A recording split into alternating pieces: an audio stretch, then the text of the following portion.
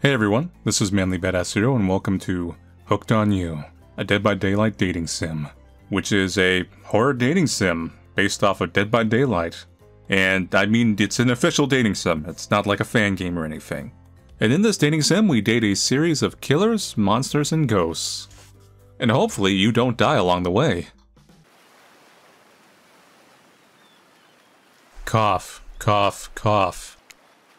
You wake up on the beach soaking wet. Saltwater steam is inside of your throat, as if you nearly drowned. I think I did. Water falls from your mouth as you open it to gasp for air. You have no memory of how you got here. In fact, you can only remember your own name, but not where you came from, or a single fact about your life. What you do know is that despite the outrageous beauty of the landscape around you, you feel incredibly sick to your stomach. Cough. Wow, really went down the wrong pipe, huh? Eat a bit, or can I go on? Nah, it's cool, narrator. Because I can give you a minute, we've got plenty of time. Endless time, really. Ocean, why are you talking to me? An eternity, if you catch my drift. Whoa, not now, Ocean. Sorry, Manly, may I continue? Please, go on. Okay then, as I was... Cough. As I was saying, you look down your feet, ankle deep in the crystal blue water of a newly arrived wave. As the water recedes back into the ocean, it reveals a grotesque discovery. A decomposing face stares up at you from beneath the sand. All you can do is vomit, a stream of dark bile, bugs, worms, and other ick. Questions race through your mind. Where are you? How did you get here? Who is behind this incredibly charming and well-spoken voice in your head? Hey everyone, this is Manly Badass Hero. However, answers don't come easy. Your mind is completely blank. What will you do? Close your eyes. You close your eyes.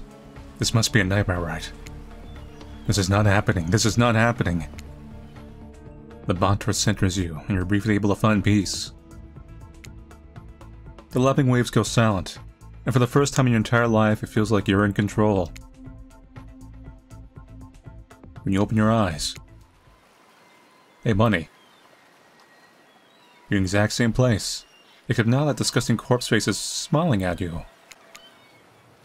Even the dead have a wondrous time on our island. I promise you will too. Blub. Don't worry. You're gonna do just fine. You wouldn't want anyone else. That was sure weird.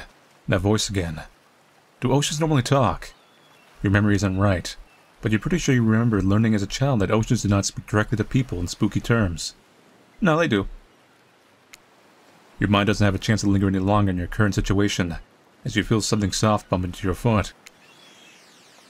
Ball? You look down, you find a volleyball sitting in the sand there next to you. You stare down, frozen. A voice calls out from behind you. Little help, please. You turn around, and when you see what's waiting for you, your jaw just about hits the ground. Big.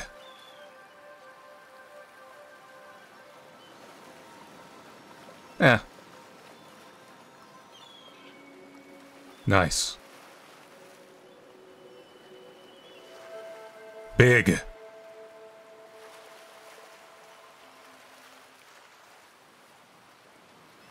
Four gorgeous monsters. Well, the one on the left's already, like, getting ready to hug me. Four gorgeous monsters stand halfway between you and a well-tended volleyball court.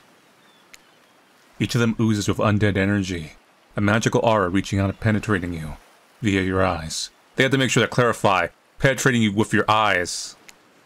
Your heart begins to race. Curiosity, fear, desire.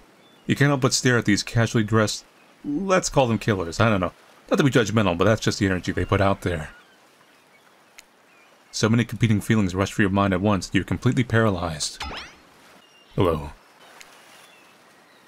There are weird days, and then there's this. All I can do is look down at the ball and back up the monstrous lineup of, well, literal monsters. Nice. Sexy-ass monsters, though. What do you do? Toss it back, kick it back, say no thanks. Say nothing, do nothing. Give him the old squall treatment. You stand frozen in complete silence. Can I be honest with you, it's kind of a weird move. It's as if you truly don't care that someone asked you politely. You're doing you, despite how much of a weirdo or just a jerk it might make you look like. Clearly you don't even care. It's because I'm the real monster around here. Is it some kind of display of confidence, confusion, sheer awkwardness? You feel judged, but you're not sure how. Spirit cuts the silence of a giggle that she quickly swallows when she sees that it caught your attention. Huntress jogs over to collect the ball from the ground next to you before heading back to the volleyball court with everyone else. Except for Spirit. She's really staring you down, her expression hardening as you watch her. The longer you hold her gaze, the more angry she seems to become before turning with a huff, filling off to join the others. Sundre? Alone again, you look across the beach at these strange residents, who casually bat a volleyball back and forth, happily ignoring your intrusion onto their private beach. Should you be frightened, worried, excited? I did refer to them as killers, not to give too much away. But at the same time, damn, are they looking very appealing in their own way, and nobody so much as lifted a blood-soaked finger in your direction. Don't be scared, Manly. You are made for this. Well, geez, if the spooky ocean voice says not to be scared, I'm sure it's all going to work out. With no reason not to, you decide to head over and see what happens next. It seems like we derailed the volleyball game just by showing up. I think they just kind of said the thing you were going to say, literally. You derailed the game just by showing up, nitwit. And I guess you're also a nitwit. Look, it's best not to go off what the trapper says when he says it. That's a policy held for pretty much anyone who always seems to have fresh blood on their hands. Hey, don't worry about it. It's all just a game. Existence, that is. Besides, you seem a lot more interesting than a silly game. What's your deal? What brings you here? You mean they're here to do more than distract from my total domination? That was Rafe. That sign means he was done with the game too. Either that or he saw a butterfly or something. Look, I don't care what a slack-jawed moron is here. I just want to know, can I kill them or not? Only after the 5th date. But you're probably gonna fail at that. Just mentioning that. You know you can't. At least not yet. Oh yeah, not yet. Hey Manly, you might want to, say something. Actually, never mind. There'll be plenty of time for that soon enough. Right now, this group has some questions for you. But be warned, answer quickly and answer well. Save game! This is a time quiz, and it'll be very important later. So I'll tell you right now, route-wise, we're probably going to go down Spirit first. So you're going to probably see me choose answers that I think are going to work with Spirit. And then I'd probably do Huntress next. Both of them are appealing to me in different ways. And then I would say Trapper, then Rafe last, because Rafe is like the least appealing to me. But I also kind of need to see how the format of the game works, as if all the routes are like interlinked, or if they're like very separated off. We'll see. Very important. Or not important anyway whatsoever. Probably that one. Can't remember. How attractive would you say you are? Is this actually timed? Maybe not. Who knows? Average. I'm pretty average, I think. Just never face in the crowd. A never normal, meaningless life in an endless cycle. I think you're quite cute myself. Like a chipmunk or a grizzly bear. If you could have any superpower, what would it be? Money. That'd basically be Batman, wouldn't it? Like Lex Luthor, like money, stuff like that. But think about it, some of the best characters are characters that just have the power of money. Like, you ever seen if anyone out there ever watched Venture Brothers? Like, I think it was St. Cloud. Like, hey everyone, this is Manly Badass Hero, and I'm here playing the game with my large amounts of money. Flight, invisibility, super strength.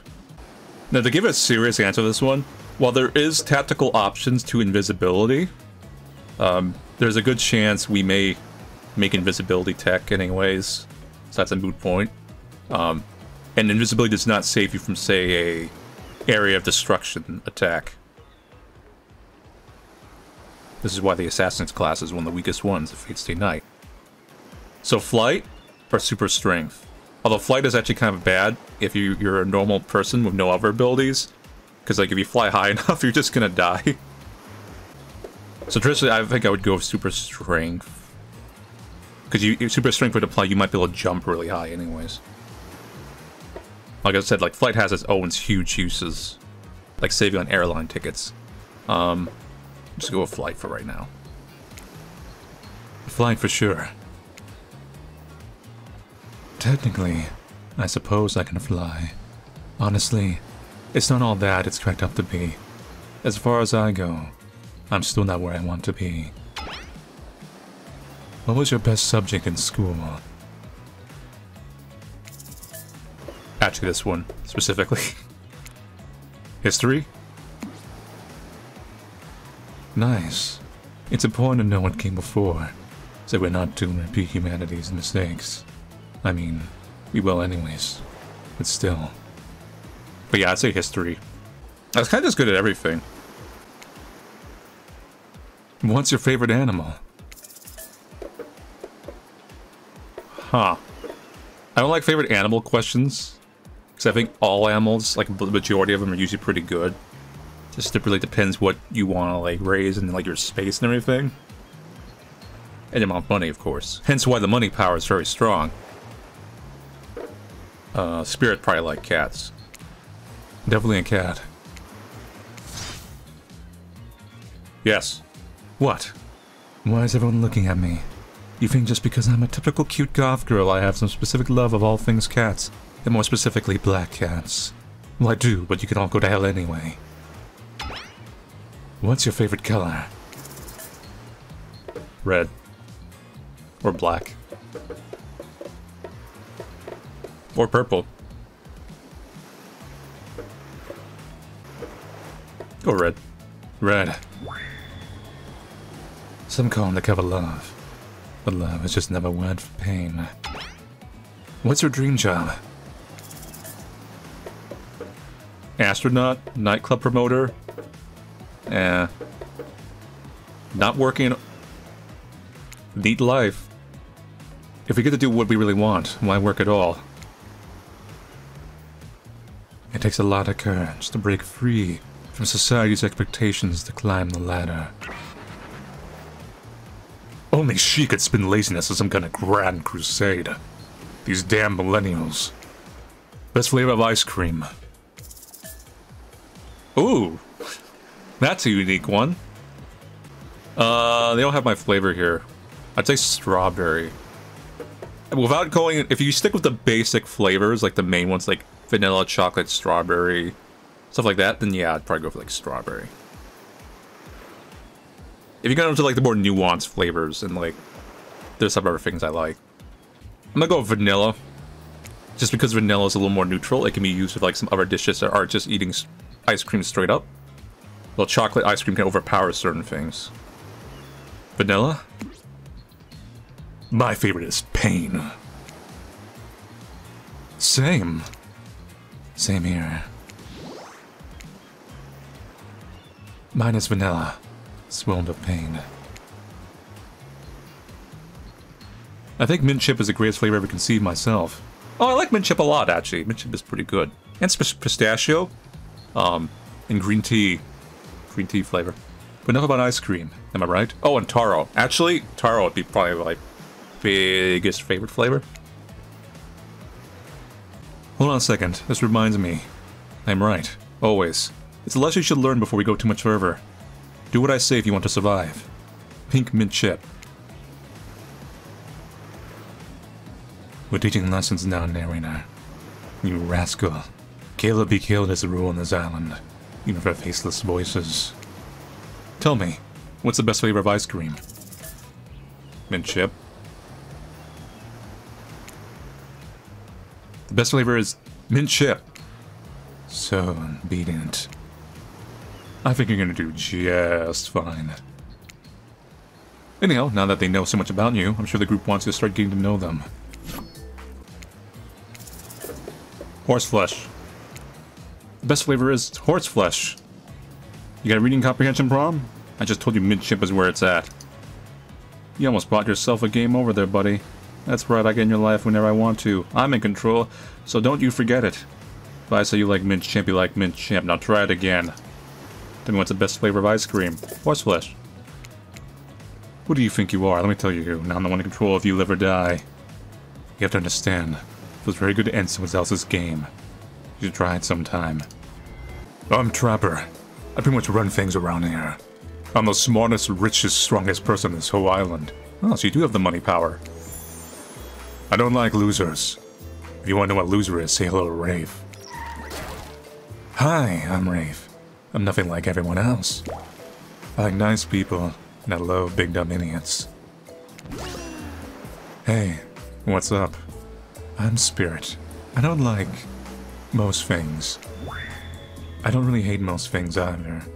It's not worth my time. But the things I do hate, I really hate. You know?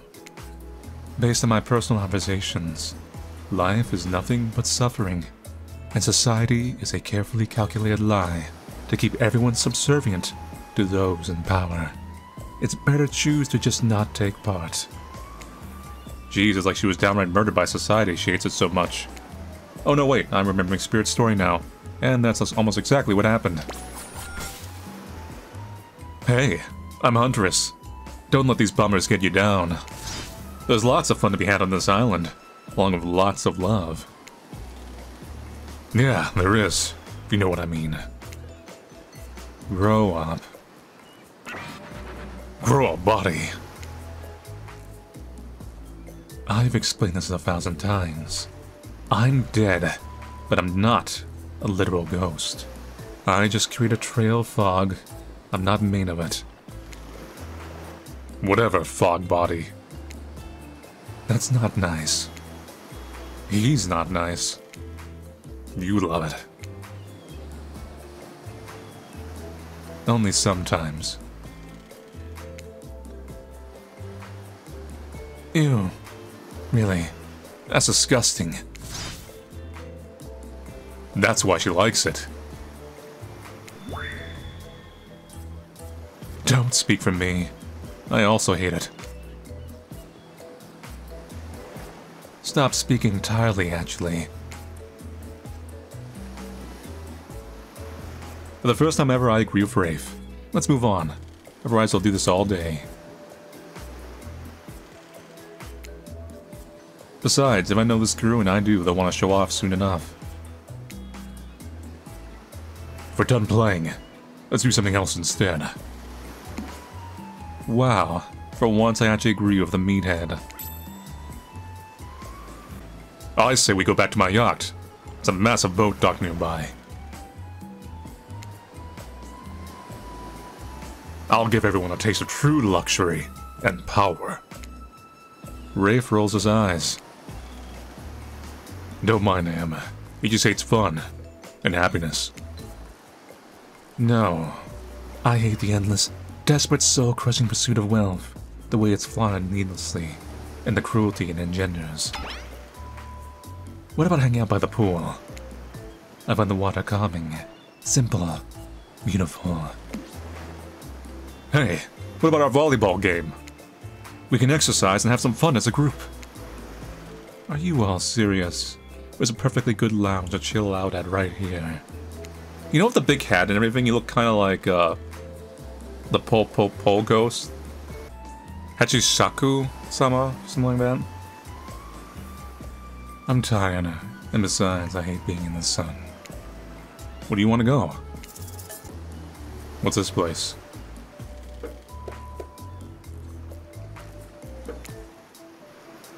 Be great to relax for a second at the lounge. To kick up your feet, look out over the ocean, and relax on your own terms. Wouldn't want anything else. Dry, comfortable, enjoying a cool drink on a hot day. It's the best. I mean, what kind of fool, what kind of monster, what kind of mask-wearing psychopath would finally be granted a break from the constant grind of chasing a fight to get ahead, and then choose to exert themselves in, quite frankly, any way whatsoever. Why am I the only one who gets it? It's time to stop living by their rules. I won't do it any longer. Yeah, we should probably give her a second to calm down. Hold on. Just one moment. This is Dwight and Claudette, our activities coordinators. They're also the cooks, waiters, bartenders, janitors, and every other job. That's the Ouija life. They're the only help remaining on the island. Everyone else dead. This place we call Murderer's Island. Cue dramatic musical flourish. Yay. None of the others survived. Survived by the interview process, I mean. That's why we shall therefore refer them as survivors with a capital S. These two have worked here a long time. So very long. I don't actually know how long it's been. Sorry, anyway, I should probably let Dwight and Claudette do their mandated jobs. They sure look happy, but they're vibrating with a nervous energy that is starting to give me the creeps. We'll now escort the group to the venue of your choosing. However, in the future, we recommend waiting for us to present you with your options whenever possible, and don't just run off to various activities unsupervised. We don't have much autonomy around here. The least you can do is allow us to do our job. The most you can do to help us get off this... Dwight. Yes, pardon me. Please follow us. Hey, narrator. Yes, something I can help you with? Those two, Claudette and Dwight. Did they just start to mention something about wanting to escape? Is escape an option? Should I be trying to escape? Escape them? Oh, no. I think you're mistaken. They're not main characters, see. It seemed like Dwight was asking for help to get off this island, though. Oh, right, that. Yes, that's true, he was. But he just meant that he wants to get to the other island, vacation island getaways. A couple miles south of here. He has much fancier accommodations than this island. It's one of those big corporate outfits, quite exclusive where all the famous celebrities hang out. Very luxurious. Doesn't quite have the charm that this island has, though. Trust me, you wouldn't want to go there. For all that money comes a lot of restrictions. This is where you belong. Now, off you go. It's time for an activity. On this island, your decisions matter, mostly. When I agree with them, not like that other island. So what it'll be. So let's go to the one we chose originally. Finally, freedom from the preposterous premise that the four of us would be engaged in some sort of thrilling 2-on-2 volleyball match. Spread looks at you from beneath her gigantic sun hat. She takes a conspiratorial tone. I don't know whose idea volleyball was in the first place, but I hate them. I tried to feign a sprained ankle, but everyone already knows I technically float above the ground, so nobody believed I was even putting on any pressure on my joints in the first place. Then I tried to annoy everyone by not giving a crap. When that didn't work, I tried whining, and when that didn't work, I threatened to kill every single person on this island, but it turns out I'm not the first to toss those kind of threats around on this island. So, thanks, I guess, for getting called off. That's a big knife you have there.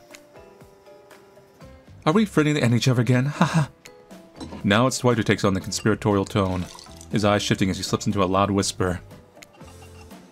Please, just make it quick. Is what you'll be saying when we get behind the bar to make you the drink of your dreams.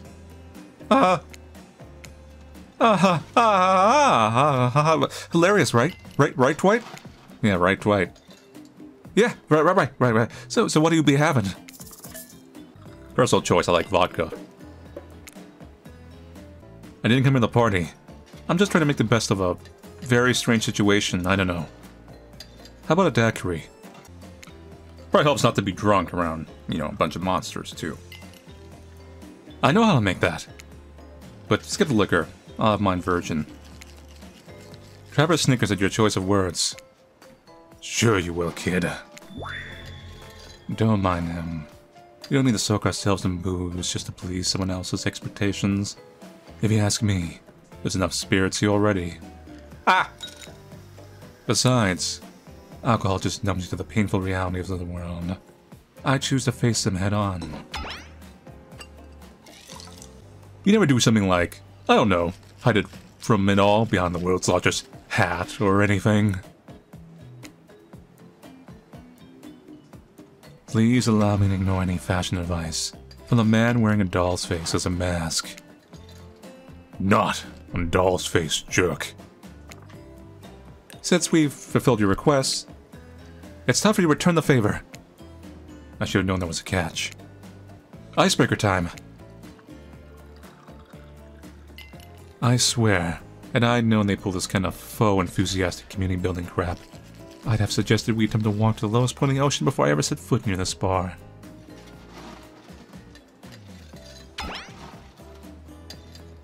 You don't think it could be kind of fun? A little fun? Never mind. I hate it. This sucks. But it could be fine. Or whatever you say. Has anyone seen my hat? Hat? I've literally never seen him in a hat.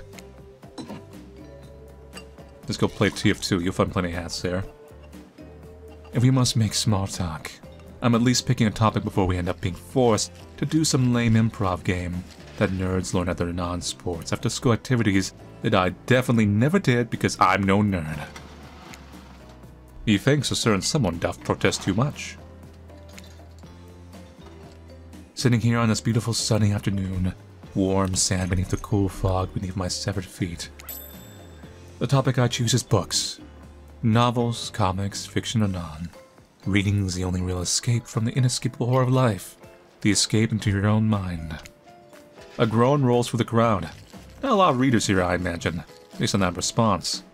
They were much more enthusiastic about drinking.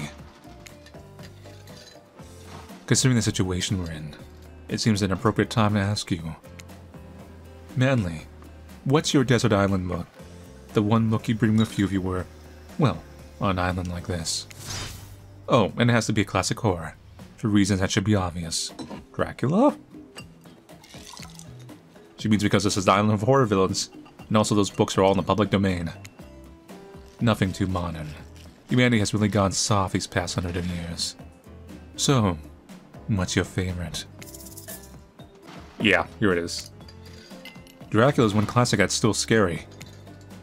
Be seduced by some beautiful stranger, only to learn later on that they're an immortal villain. It's downright thrilling. Well, I guess, but I was gonna say that despite the deviant behavior of Dracula, and the threat of possible danger or even death that he poses, you can't help but get turned on by the liberation from the status quo that he represents. Sure? Yeah, I guess. Same here. So what if some old doctor says he's a bad boy? You're supposed to reek like garlic and sleep alone. Who did they think would buy into that? If you're going to be trapped in the nightmare that is undead life eternal, which I know a little something about, you can do a lot worse than great clothes, a castle, and a lover doesn't take shit from anyone. The scariest part of Dracula is thinking that no one will ever be quite as interesting to make love to as a vampire. Enough about these old stories that belong to someone else. I think it's time to make up some new stories of our own. Before you know what's going on, Huntress is waving an empty vodka bottle in the air, a devilish twinkle in her half-mask-covered eye. Might I suggest something a little naughty? Let's all get in a circle and spin this bad boy. Oh, hello there. It's, Pop Star Joker. Like, literally, that's how I see that character as. The in-game one, yeah. Great idea. Trickster. Isn't it a bit late to introduce a new character? I thought I was the one who gets to make the rules, so I'm not sure who I'm asking. But I wasn't ready for this. I guess you never saw it coming. Well, hello. And who's this new fan in the waiting? Beat it, Hack. Oh no. What's the harm in inviting one more person to join the circle for our game? Oh, I can't stay. I was just saying it's a great idea. Also teasing the secret trickster ending. I've got much better things to do than hang out here. I'm famous. Toodle-noo. The rules are simple. First you spin, then you swap. Spit, that is. Let's be clear, this ain't a peep show. We're here to have a good time, but in a classy way. All makeouts will happen out of view of the public eye. Real romantic-like. Yes, romance was the goal. So we'll all be waiting here in complete silence, trying to listen in and use our imaginations while you make out on the other side of the bar, but not watching. Like adults. Romantic, well-adjusted adults. Family, you're up. Hi. You grip the ball in your hand. And put your fate in the hands of the empty bottle gods. Hey, how you doing? Minigames consist of 2 parts. On top, a pointer which rotates in the clockwise direction. And on the bottom, a target you're going to be pointing at. This here upcoming minigame is a special minigame. Perfect for the less coordinated because there's no winning or losing. Well, not technically. Wherever the pointer stops, that's your result. I suppose if it doesn't stop where you want it to, that's a bit like losing. But no one has to know if you don't tell them. Okay, ready to play? Or would you like me to repeat that? Go. Ready. Anyway, we go! Spin the ball and see who you're gonna smooch. Oh, God. You got spirit. You two are meant to... Like, literally, the first try. You two are meant to be. Psych. You actually have to spin multiple times to get your final result. First to get 3 times is your true match. That's how you play the hardcore spin the ball on this here island. Now get your spin on. You got spirit. You got Wraith. You got spirit. Spirit is your true match. Whoa! This morning you wake up on a strange beach surrounded by strangers with murderous intent. And you look across the beach, tell it's spirit. Lust in her eyes, sweat glistening on her skin. Your heart races. That's skin, right? You can feel your pulse pounding in your ears. Spirit takes you by the hand, you sit face to face at a private section of the bar. She begins to reach for you. Putting her hand... butterflies everywhere. Putting her hands on your shoulders. You're sweating. But not in the sexy way she is. You're sweating in the gross way you sweat in the interview for a job you're not really qualified for. You don't know what to do. If you try and lock lips in this state, you might gross her out so completely that she'll never be able to look at you romantically again. Spirit, I have some bad news for you. I have some in my teeth, don't I? I think it might be seaweed. I have no how long I was in that ocean. No, well, maybe. But that's not what I was gonna say. It's not happening. Not now. Maybe not never. If they think I'm gonna make out with some stranger just because a ball told me to, they've got another thing coming. And so do you. Name like katana into your heart. If you even try to make a move under such absurd circumstances, I wasn't gonna. Yeah, I know. You seem pretty harmless. And not all that bad to kiss. If I were interested, which I'm not at this moment in time. Are we gonna tell them we kissed? We are. I'm not above lying to get what I want. So that thing about me being not that bad to kiss, was that a lie to get me to play along? If you want to know the truth, figure it out for yourself. But don't expect this life to just hand you gifts like me. All I ever was pain and suffering. Treat me well, and I'll return the favor. Otherwise, try a different round and see what happens. Fall! I hate to break up such a passionate moment. That we can only assume was passionate because we never spawned in costly while we stay on this island. But dinner is being served right away, and we must insist that you join us. We wouldn't want anyone dying of starvation. When there are so many more interesting things to die from. Seems like the next activity is mealtime? How quaint.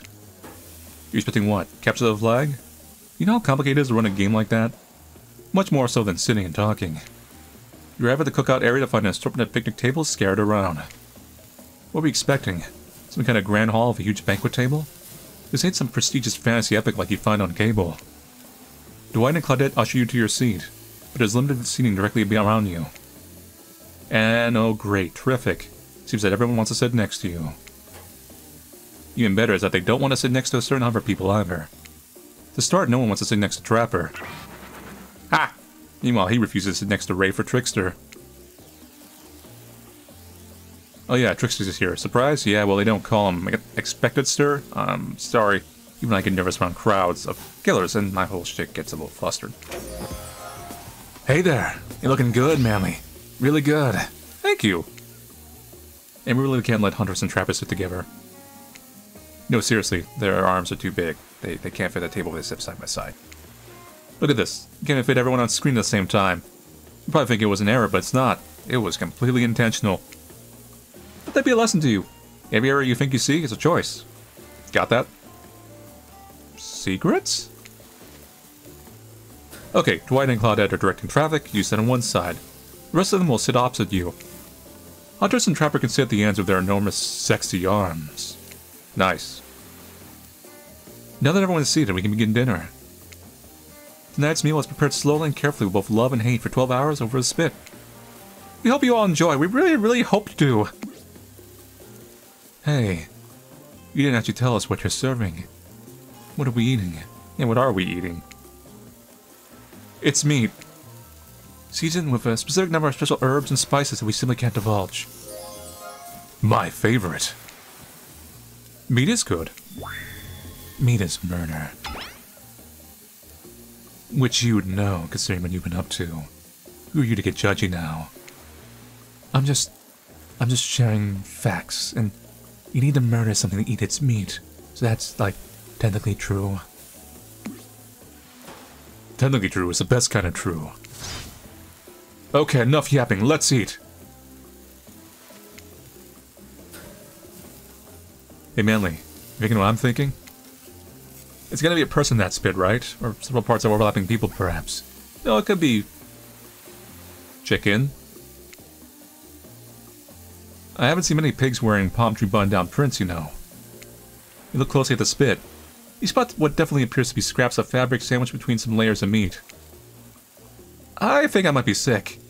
Is there anything else to eat? This took 12 hours. And we do literally everything on the island. Actually, there's one thing you're not doing today. Not covering up this delectable meal. Well, he's right for a change. Because I am with my broad axe. It's a perfect tool for easily chopping anything in twain. First, who says twain? Sometimes I swear it's like we're all from completely different historical eras. Second, I'll handle this with my cleaver. Fast, powerful, and clean.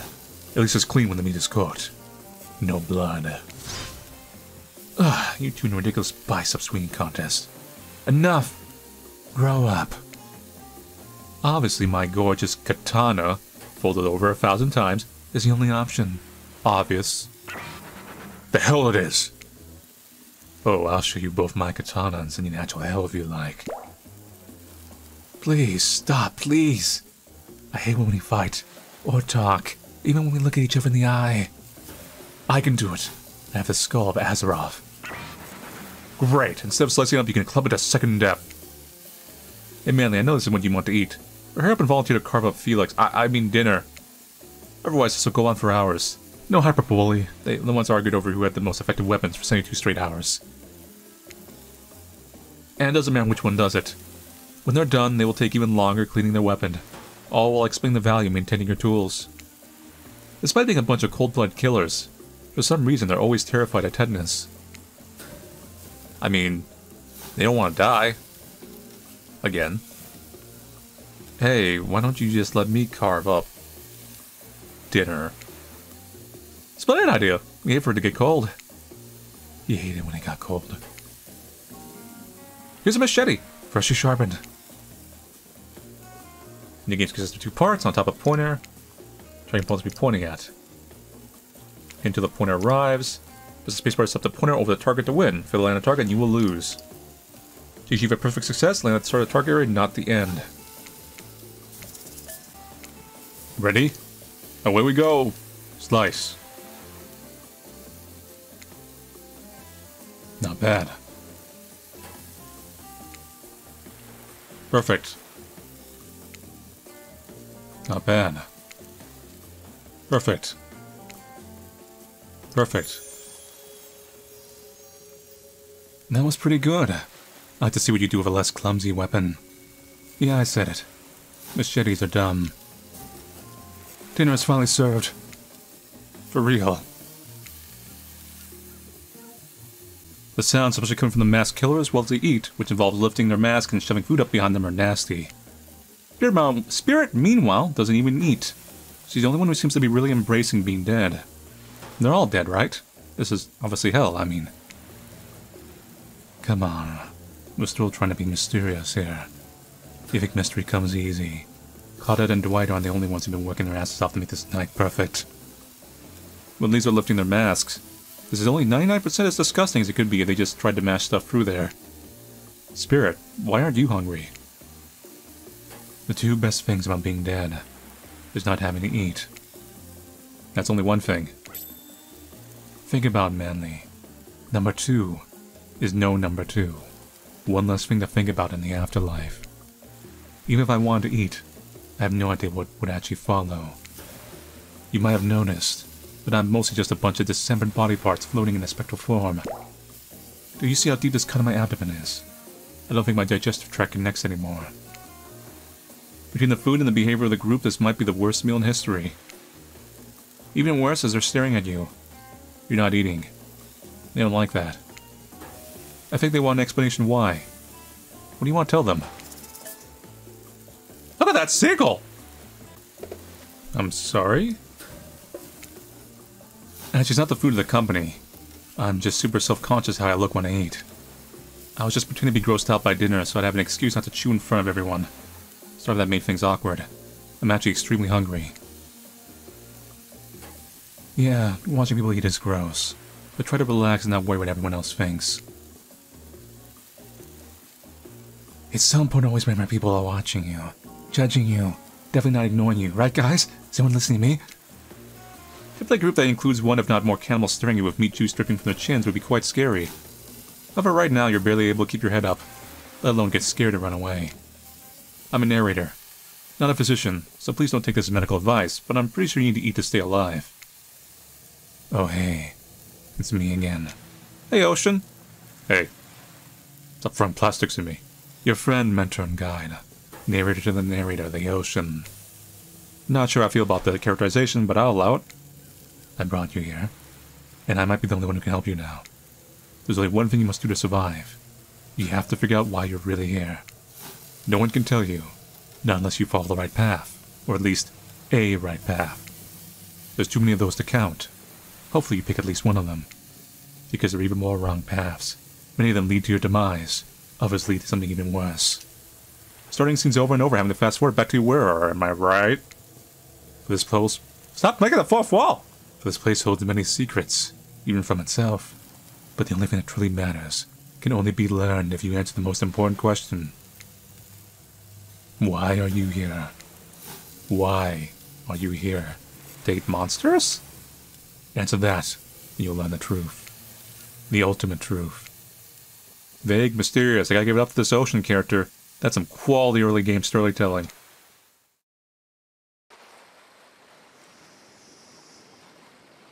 You wake up to find Spirit holding your limp body, gingerly pouring cool water into your mouth. Don't you just love the ocean at night?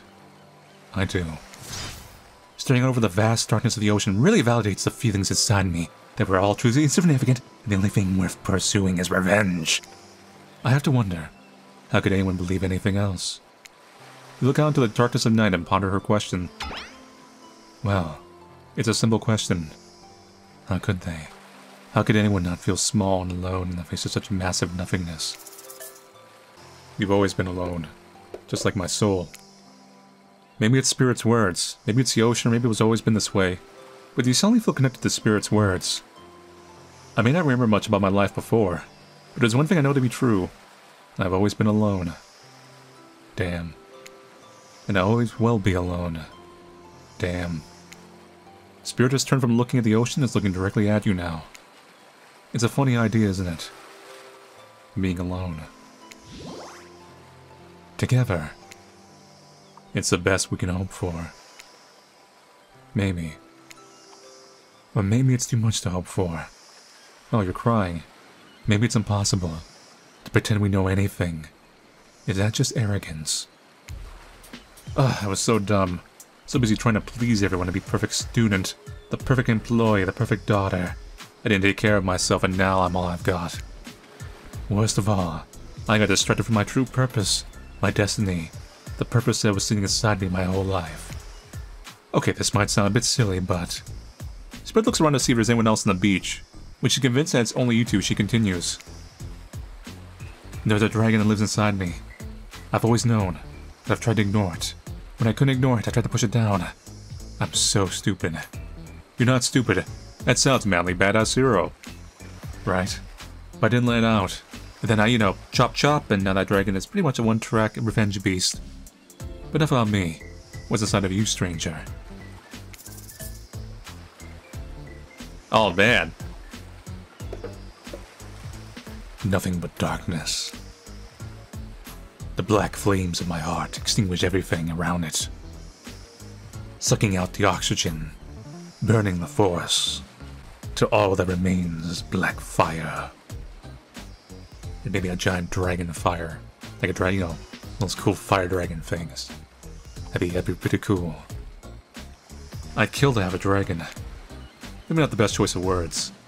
I mean, dragon sounds awesome. Honestly though, I don't feel like I've got anything inside me at all. Just darkness. Never-ending darkness. Here I thought Spirit was the biggest goth on the island until you arrived. Thanks! I'll take that as a compliment. Nice one. Perhaps I could light a torch and search through that darkness. Just as things are really heating up, you hear a flurry of footsteps behind you, and you quickly spin around, ready to fend off whatever new danger has popped up on this strange island. But it's people. I knew it! It's people! People are the most dangerous things. And monsters. Monsters are kind of dangerous too. But people! Only to find that it's Dwight and Claudette sprinting across the beach, clipboards in hand, which are wavering in air above their heads. It's very important that we stick to the itinerary. And as a scheduled. You people seem to be trying to like ruin my relationships. I feel like there's a conspiracy here. Playing sick for cute flirt points was not part of this evening's activities. That's strictly slotted in after campfire story time. At this rate, we'll be late. Playing sick? No, I was. No time for excuses. Well, there is, but that's scheduled for after what comes after the flirting. Go, go, go! Gadget. Once everyone has gathered at the fire pit, Dwight and Claudette quickly make an announcement. We're not gonna blame anyone in particular, but someone, and we're not gonna say who, or so don't you worry, hasn't been sticking to the schedule. You mean me? That means we're behind on time for evening activities. And we only have time for one person to share their special spooky nighttime story. Just one story. But storytime is my favorite activity. This is a narrative-heavy experience. You're telling us that only one person gets a share. How will we decide who? Oh, great. We decide as a group? That never goes well. Whoever did this, step up now. I swear I won't be angry. I'll merely chop your head clean off. No fuss, no muss. Voice trembling, you realize this is probably it for you, but you embrace your fate. Sorry, everyone. I think they're talking about me. Be honest, I still don't understand how this whole schedule thing works. I guess I lost track of time while I was passed out. Been there before, even though it's taking some pressure off of me. By the way, this is made from the same developer who made that KFC dating sim. Yeah, that one. Which is an absolute dream come true. It's really a fair pick on the newbie. Seriously, has anything here ever happened on schedule even once? Damn it, Donald. If you try to flex out a 40 gimmick one more time, so help me, I'll snap your head off so quick. Now draw in this blood, Cynthia. Fuss and muscle back on. You know that I love it. Hack, slash, and slice. We all know you love to kill. It's almost all you talk about. Nobody named any names. Who even knows any names? Not us. I renounced my name. Who's Donald? Who's Dwight? Who even knows anymore? Call me nobody. But we still gotta get started on story time, so... Manly, who do you think should go? Ah, damn it, that's a name. Please pick somebody quickly so this tropical vacation doesn't turn into a bloodbath. Spirit. I choose you! Ditto! Whoa, this entire experience is being carefully crafted to avoid an IP infringement lawsuit. Let's be careful of the catches. Ah! They caught it. Catchphrases, will ya? Really?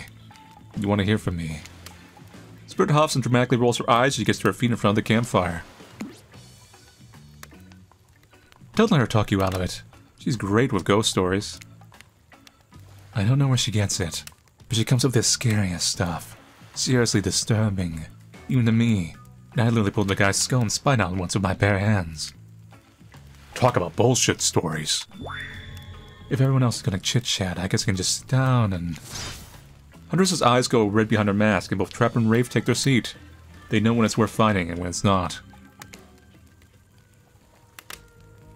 Well, I hate to break it to you, but tonight's story isn't scary. It's a romance. Too late now. Though, I was selected, and so I'm going to tell my story. I call it The Prisoner's Kiss. You notice that Huntress and Rafe were both sharing a giant tub of popcorn. Nobody offered you popcorn. Damn! It was a dark summer night. Warm rain seeped from the sky like blood from an old moon.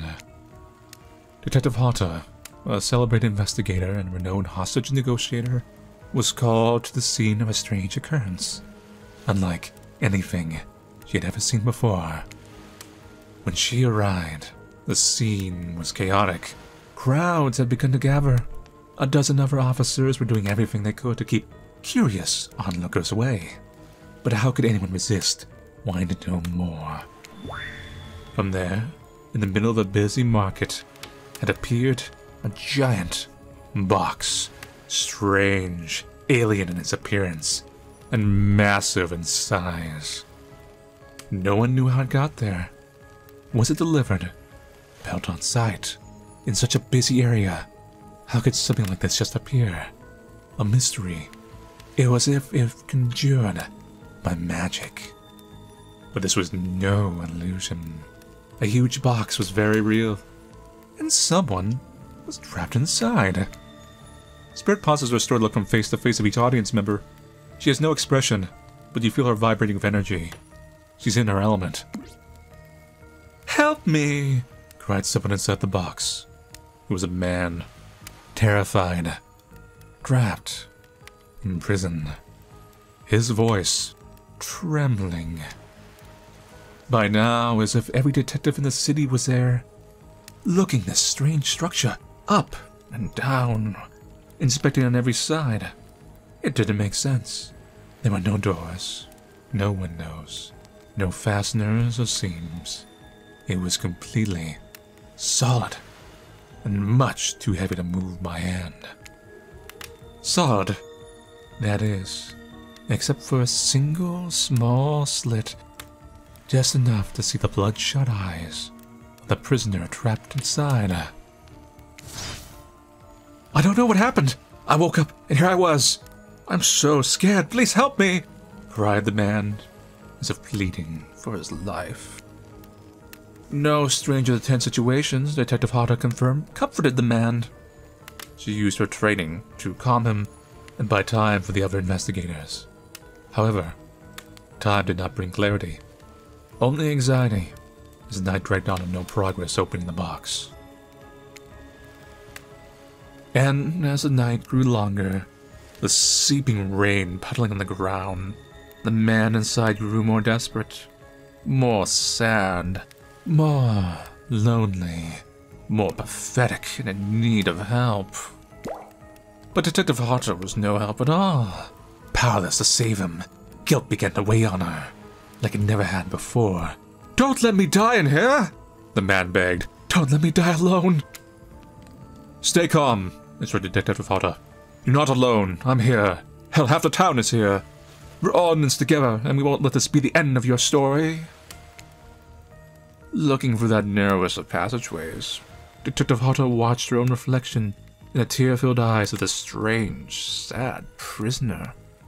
Together, they both wept in silence at the hopelessness of the moment.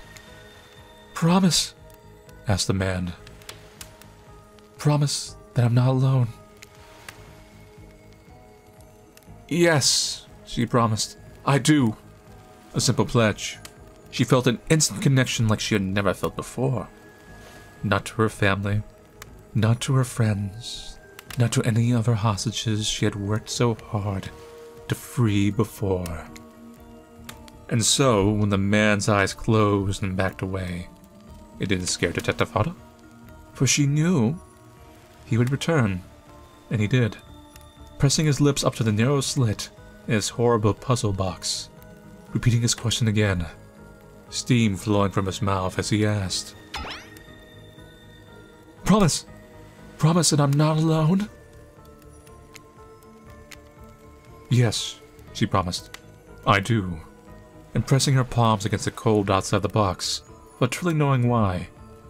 Detective Hata leaned forward and placed her own lips up to the opening, letting her breath creep into the strange structure, allowing her warm lips to fall on this man's. It was a gentle kiss, a moment of compassion. She could feel in this brief contact the beating of her heart, pulsing blood through every inch of her body, matched beat for beat in this soft touch. "Thank you," said the man, no trace of fear remaining in his voice, and he backed away into the darkness, disappearing in a single moment of eerie calmness. "Get back!" yelled an officer, suddenly thrusting himself between Detective Hata and the box, breaking a silence that would soon be filled by a cacophony of whirring gears and clicking latches. A symphony of mechanical activity happened all at once. Something had triggered, as if an unseen lever pulled, and the side of the giant box began to slide open. Detective Hata gripped her flashlight tightly and pushed forward into the foggy interior of the giant box. That sounds like a bad idea. Her feet splashed in the puddled rainwater, her heart racing as she swept her light from side to side. And that's when her eyes landed on the man, or at least landed on what should have been him.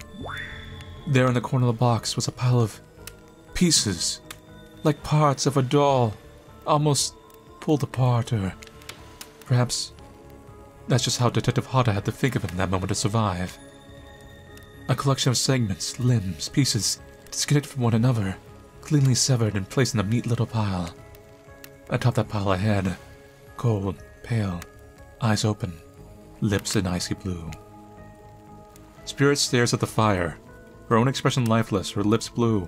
Tears fall from her chin and soak into the sand at her feet. You're blown away by the story, and safe to say you're not alone. Everyone else is looking to the fire up at the sky, anywhere but at Spirit. It was you who chose her. You who initiated this harrowing tale. So sad, so creepy, so sensual.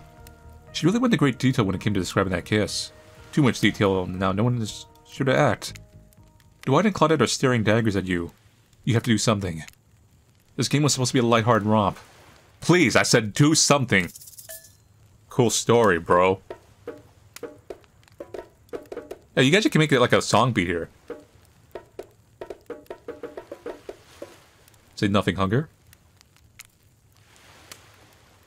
You stand without saying anything, approach Spirit, reaching your arms around her for a hug. Her robe hovering in the air begins to wrap itself around you and squeeze you into her. It's kind of like being hung back, but also like being tied up. It's certainly not what you expected. Instinctually you pull yourself away, but it's an awkward movement, and you nearly fall over into the fire. Spirit says nothing. It floats away without so much as a goodbye.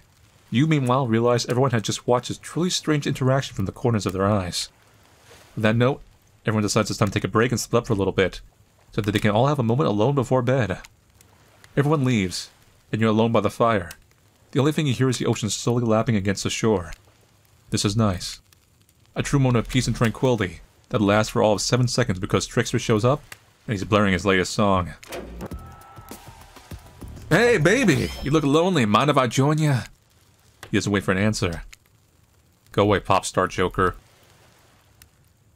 I know you've been hearing from these guppies all day, but I want you to hear something from a big fish like me. Something special those charge of this island don't want you to hear.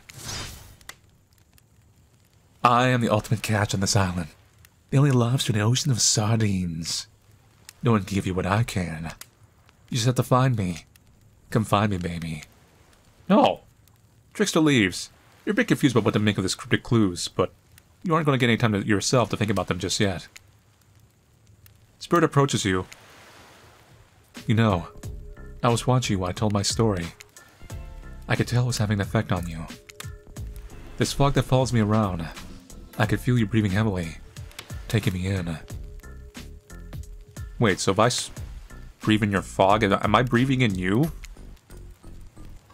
Nice. You and I are both absolutely flabbergasted at that piece of information. Legit, you learn something new every day.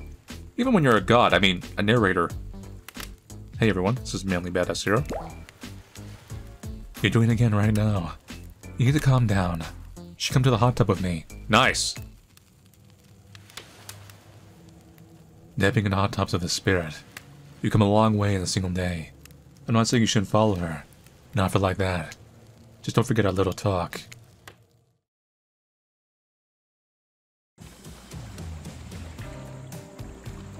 You and the storyteller friend slip into the water. It's just the right temperature for any evening dip. Plus, if some jealous shark comes along and manages to jump from the ocean to the pool, you're also pretty sure your killer companion can handle it. That'd be a hell of a jump, considering how far we are from the beach. I just want to be totally clear. Even though that story bore some similarities to my life, it was not about me in any way, shape, or form. Not symbolically, not metaphorically, not any otherly. I believe you completely. Sure, you were cut into pieces in your life, and so was the person in the story. A perfectly normal coincidence. Sure, you're on this island, trapped one might say in this most puzzling place. Also a completely regular coincidence. And sure, his lips are blue, your lips are blue. Really? You call this blue? Searching for answers, hoping to find... revenge! Okay, so the simulator stopped there, I guess. Sorry, the coincidences. Get this through your head and wherever you are. Samurai blood runs through my veins. Well, maybe it's coagulated by now. No need to sweat the details. Regardless, I'm a descendant of noble warriors. Thousands of years of training with bladed weapons preceded my entrance in this world. You know how many swords that is? A lot. You gotta figure that with my many sharp edges, a person's bound to get disconnected from a body part here and there. The truth is, I wouldn't typically share this, so don't go blabbering about it. I dreamt that story, like watching a movie in my sleep, and I was just a little girl, years before my father sunk his blade into my skin. I've never been able to shake it. That's a very adult story for a child to dream. Do you believe me? Who cares? Yes, no, maybe. I don't know. Can you repeat the question? Who says I believe in anything? And for that matter, who even cares what I think? Our beliefs are our business and no one else's. Well, I'll be. That's a strong take. You can cultivate your own garden. I just admire you, manly badass hero. You're not offering your thoughts or opinions simply for the curiosity of others, like some of the more desperate residents of our little paradise. Good for you, I say. Now you've got me wondering, do I believe you if you believe her or not? And if I know everything, because trust me, I do know everything, don't I already know the answer to my own question about if I believe your answer to the spirit's question? Whoa! Oceaner got me tripping. Sorry, I didn't mean to distract us both. What's important is that a certain corpsey cutie floating in the cloud of magical mist might still be waiting for you to say the right thing and free her from her puzzle box. If you believe that she is the, damn it, got me going again. Unfortunately, before you can follow this conundrum to what will surely be a mind-numbing cycle of new questions, you find a certain two someone standing before you with a fresh towel ready to dry you off. I knew it! You people are trying to ruin my relationship! Humans! Humans, get out! Sorry, kids. But it's time for bed. I might be the youngest one here, but I'm no kid. I do, however, love being wrapped up in a fresh, clean towel. You can poke holes in the towel. My mother used to help me wash my hair when I was young. She'd comb out all the tangles and tie ribbon around it before sending me on my way. I miss her. You watch the spirit stare us off in the distance, her hand gripping into a tight fist. She doesn't notice you're watching her at first. It's okay. Come on. When she catches you looking, she turns away, roughly grabs a towel from Dwight, and then pushes him and Claudette aside as she floats off. You head over to the campfire. The heat is comforting on this chilly night. Looking into the crackling embers, you think about Spirit's story about the prisoner in the puzzle box. If you manage to escape this place, will you leave with your life? Or has it already been taken from you, and it's just a matter of time until you make a gruesome discovery? Before you can dwell too much on your fate, Claudette and Dwight arrive, their now familiar creepy smiles stretching from ear to ear. It's a bit menacing to see a smile like that lit by firelight. We must apologize for the accommodations. We weren't prepared for another guest, but we're going to make you comfortable to die trying. They hand over a pillow and blanket and welcome you to snuggle up by the fire. Perhaps some music will put you at ease. Just try to keep the volume to a minimum. Our other guests aren't the types you want to rob their beauty sleep. Huh? Ready. As you relax looking at the fire, the radio begins to fuzz and flicker. You examine and decide that you might adjust the dial and fix it.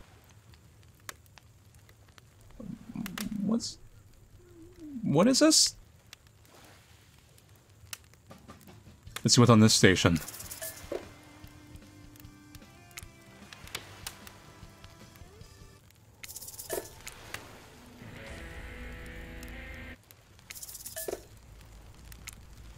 Is there anything of note here? About 100.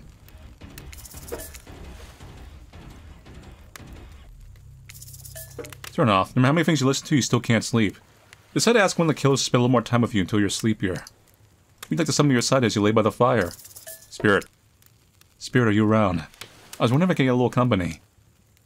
Spirit tells you her secret falling asleep when she's feeling restless. I listen to flute music, dab on some essential oils, and steam my pores. Really? What?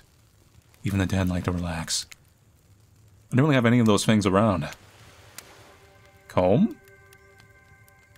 Spirit reaches out and presents you with a unique item.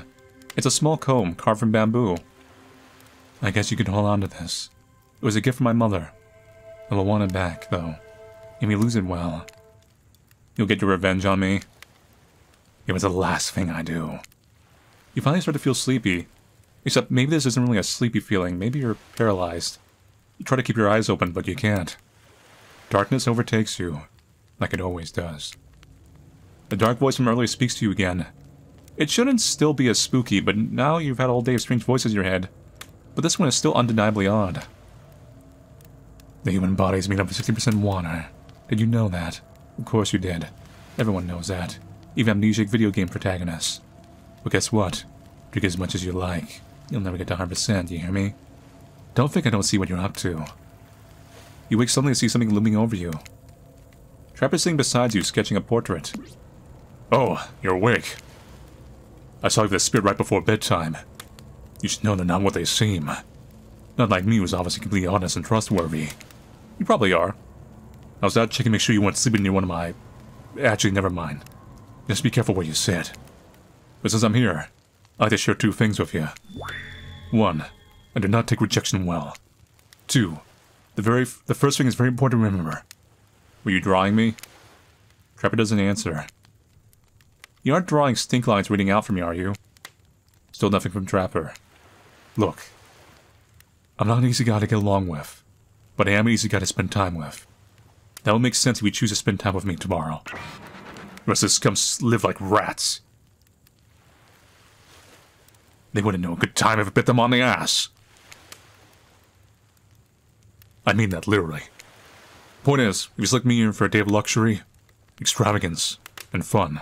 Yes, I said fun. If I don't pick you, remember what I said earlier. Or it might be the last thing you ever forget. But hey, you look tired. Get some rest. Sleep. Maybe even sleep well if you can. Just try not to roll over to about 15 feet to your left. Finally alone for real this time, maybe. You drift off to sleep again. Hopefully you're not poisoned.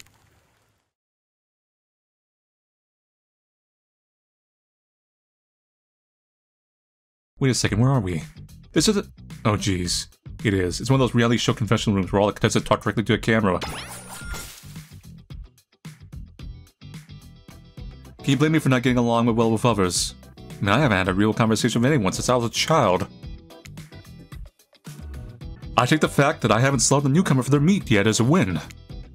They look pretty tasty, though, so who knows what will happen tomorrow. Hey, Dwight, do we have a tarragon on this island? Look, I'm always full of rage. The key is knowing how to control your rage so you can use it. I'm a master of self-control. And right now, I'm using all the self-control I can muster. Because today was a disaster. Let's just say I didn't love it. Haha, that was funny. Laugh. I said laugh, damn it. Anyway, I'm planning to kill this idiot. Don't tell them, though. I want to lead them on a little more. It'll make them much better for me when they're screaming. I don't really care. This island is full of people who don't really like me. So what's one more? I don't want to get distracted from my plan anyways. I know that everyone thinks of me as a beautiful, cold-blooded monster. I can't help it. Circulation just isn't my thing. I don't choose to be cold. This cute hat and robe, okay. Those are choices, sure. If someone were to come around and capture my heart, at least that beats being stabbed in it. Besides, if I'm gonna get bloody revenge on how society has used me and thrown me away, maybe it wouldn't hurt to have a little help. Nice.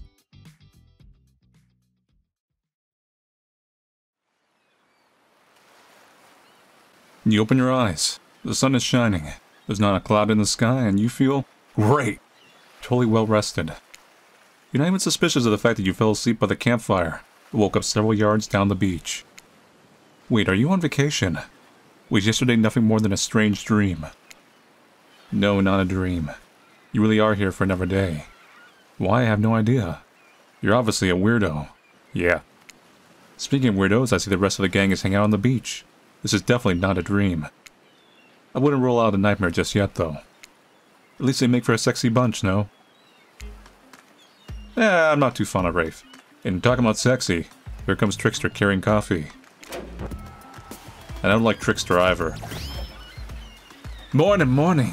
Thought you might like a nice cup of joe to start this incredible day off right. It's poison. Trickster seems suspiciously cheerful. I'm sure there's nothing nefarious behind this joyful demeanor, though. Everyone knows musicians are morning people. I also want to wish you luck. Today is an important one. My only regret is I won't be a bigger part of it. Budgeting issues. Also, I'm just swamped with engagements, especially on the other island. Trickster winks at you. If you want to ask him how to reach the other island now, is that... Never mind, he left. Well, at least he brought me a cup of... No, wait, don't drink that! What the hell was that? They all call him Trickster because he's good on a skateboard. And he definitely doesn't get that name because he brings people drinks so they can have a good morning. That was almost certainly not coffee. And I don't want anyone casually poisoning, imprisoning, and torturing you. Yeah. Nice. This is supposed to be a tropical paradise. The type of place you give a 5 out of 5, 10 out of 10, 2 thumbs up review to. Not an internal prison of pain. Not nice. And please make sure to leave a review. It really helps with the algorithms. Don't forget to like, comment, favorite, and subscribe. Just trust me, I'm looking out for you, so can we please move on? Hey, wait a second. How did a possibly omniscient, possibly unreliable narrator physically just knock that coffee out of your hand? Magic. A wizard did it. Harry.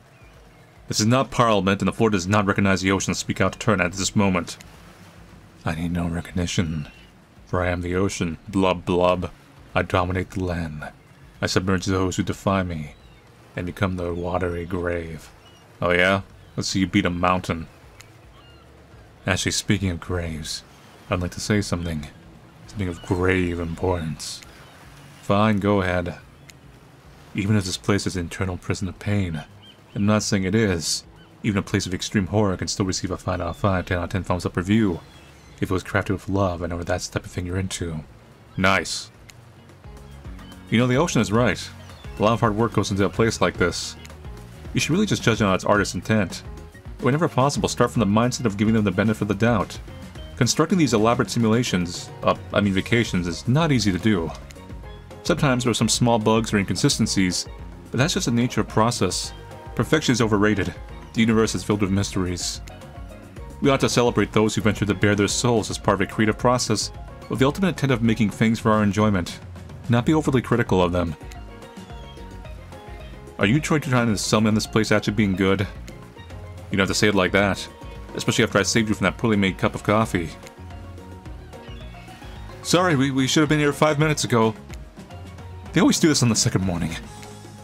Sad, really. If they do make some great points. Oh, sure they make great points, I agree. Can we please move on? Yes, of course. Apologies, Manly.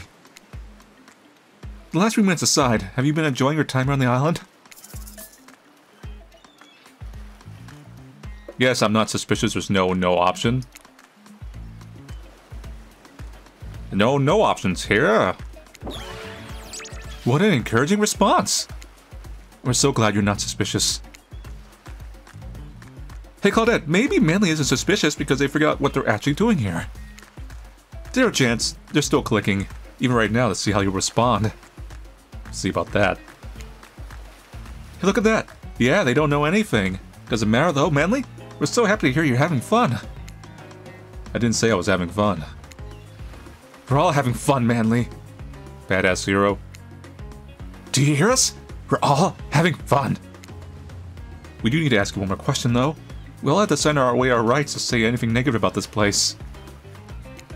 Would you please sign this non-disparagement agreement? No. Wait. Hey! No, I will not say anything negative about this island. You have my word that I, Manly, agree with the terms of this verbal contract. Perfect! Delightful. Excellent. Yes. Yes. Yes! Hey Manly, it's still totally cool if you have constructive feedback. The place to leave that is in a positive review, because you all know that nobody reads negative reviews of games or resorts like this. Anyway, I see Dwight and Claudette have gone to a trance. And with the grumbling I hear from your belly, that can mean only one thing. Breakfast. Perfect timing. Everyone rolls into the dining area to lard up those sexy little bellies with pancakes, bacon. So much for maintaining these beach pods. We're all half naked in a tropical paradise. Can we get some strawberries here, or yogurt? Magic powers only get you so far. Even killers watch their sodium intake. Oh, come on. It's a vacation. You take your plate and sit down, thinking about yesterday and the whirlwind of feelings you experienced. Danger, dread, disorientation. It was like going through puberty again, except all in one day on a beautiful, mysterious island. It looks like you're not the only one doing some introspection, though. Trapper stands up to talk about how his day went, in case anyone was wondering. Personally, I wasn't. Well, I can't imagine you can make me any angrier today than you did yesterday. But I really hope you do. I really, really hope you do. Unrelated. Anyone see where I left my cleaver? Huh, just kidding. I always know where my cleaver is. Well, that was bizarre. Back to your breakfast. Nope. Now Hunter stepped up to talk about her feelings. This island is treacherous. I don't know what the newcomer thinks we're doing here, but it certainly isn't helping any of us. Whoa, Huntress pretends to be all independent, but is she secretly kind of miffed you and her aren't getting along? Oh well, that surely must be it. No one else would really stand up during breakfast to... And just like that, here comes Spirit. Something's not right. Did anyone else feel especially cold last night? Not in the technically dead sense, but I don't know, some other sense. It's like, for the first time in a long time, I felt the sun yesterday, and then it went away. I didn't like it. Guessing Rafe had enough time to work up the courage to speak in front of a group. Ah, perfect, there he is. Take us home, Rafe.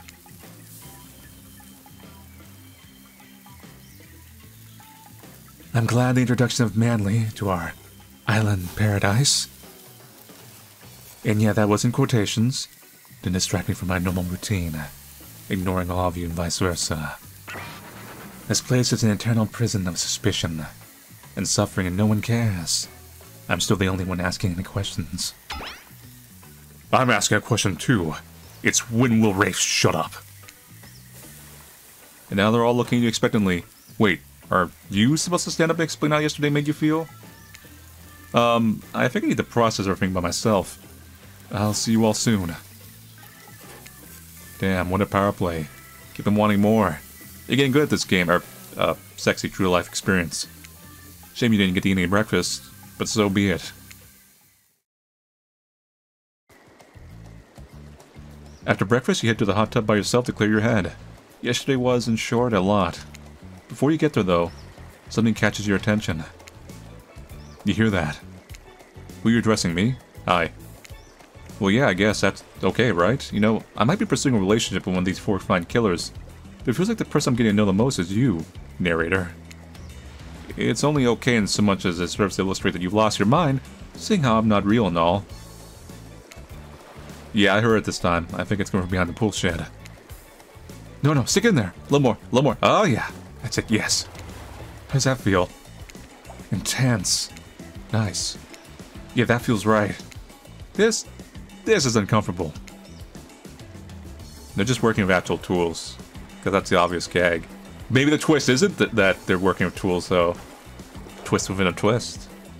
Now, why don't you take that and put it right... Yeah, you know what I'm talking about. Just like that? Exactly like that. I swear I had no idea these two even, do whatever it is they're doing. I'm afraid to look. Please see something so they know you're close by and you hear everything. Oh, wow! Look at this super cool ball of Trickster brand suntan lotion someone left on a chair. Anyone know where I can buy some? Damn it. Oh, come on, a little privacy, please. Dwight is panting and Claudette has a crazed look in her eyes. Sorry, I didn't know how else to let you know I was here and that I could hear you. Well, you know. You know what? What do you think we were doing? You were doing... I don't know exactly what you were doing, but it sounded like, fun? You think people trying to find new ways to kill each other in a desperate search to make their own death permanent is fun? Oops. We get 5 minutes to ourselves every day. We spend hoping if we stab each other in just the right spot, we won't get resurrected. I've come to believe that the key is finding the exact place we need to bleed out from. I believe that place is in our appendix. Well, that's what it'd be there. Makes sense to me. You gotta stab him in the heart. But not like the organ heart, I mean like in the Kokoro. Do you actually think we were... Me and him? Dwight? Ah, ha, ha, ha, ha! You don't have to laugh at how hard they get it. Aha. My life is a nightmare. It's almost never been worse than right now. Let's go, lover boy. I know all our entry wounds are. Our 5 minutes is up anyway. Good luck, Manly. You're gonna need it. And hey, if you figure out how to escape this island, please make sure your ghost tells us how. That was both a tragedy and a comedy. A fragmedy. Shut up, I like it. Anyway, where were we? Oh yeah. You're heading to the hot tub by yourself to clear your head. Yesterday was, in short, a lot. So far today's been exhausting too. But you're dedicated to achieving a true centered sense of calm. No drama, no bullshit, just soak up sun in a heated pool. Today you're on a date with you. Oh, I like that. I want to be on a date with me. Who'd make the first move? And aside from that disturbing thought, all is going to plan until a shadow blocks your precious sun. Spiky tipped, like a palm tree spinning over to screw with you. But it's no tree at all, it's... Trapper? No, it's worse. Hey, babe. Breakfast was weird, huh? Everyone just getting up and announcing how they're feeling. What's that about? Some forced kind of check-in with the group? I don't like it. Fishy. Kinda lazy. Whatever, though. Breakfast is dumb. No one should eat before noon or after 4 p.m. Yeah, I do intermittent fasting. See my abs, by the way? Maybe you can see them later on my private stage on the other island. You know, IP Island. Where all Hollywood celebs hang out. If you play your cards right. I gave you a private show. Is that where, like, Ghostface and everyone else is? All the collab characters. Catch you around. His abs are pretty amazing. You gotta give him that. Yeah, they're probably fake. And the blow-up bat? Threatening but adorable. Makes for an interesting silhouette. Genius design. He's a psychopath, just like the rest of them. You're not gonna give him anything. We're not best friends, just because we had a little talk about doing a little talking. It's not an open invitation to go smashing the 4th wall every 5 seconds. You tell him, manly badass zero.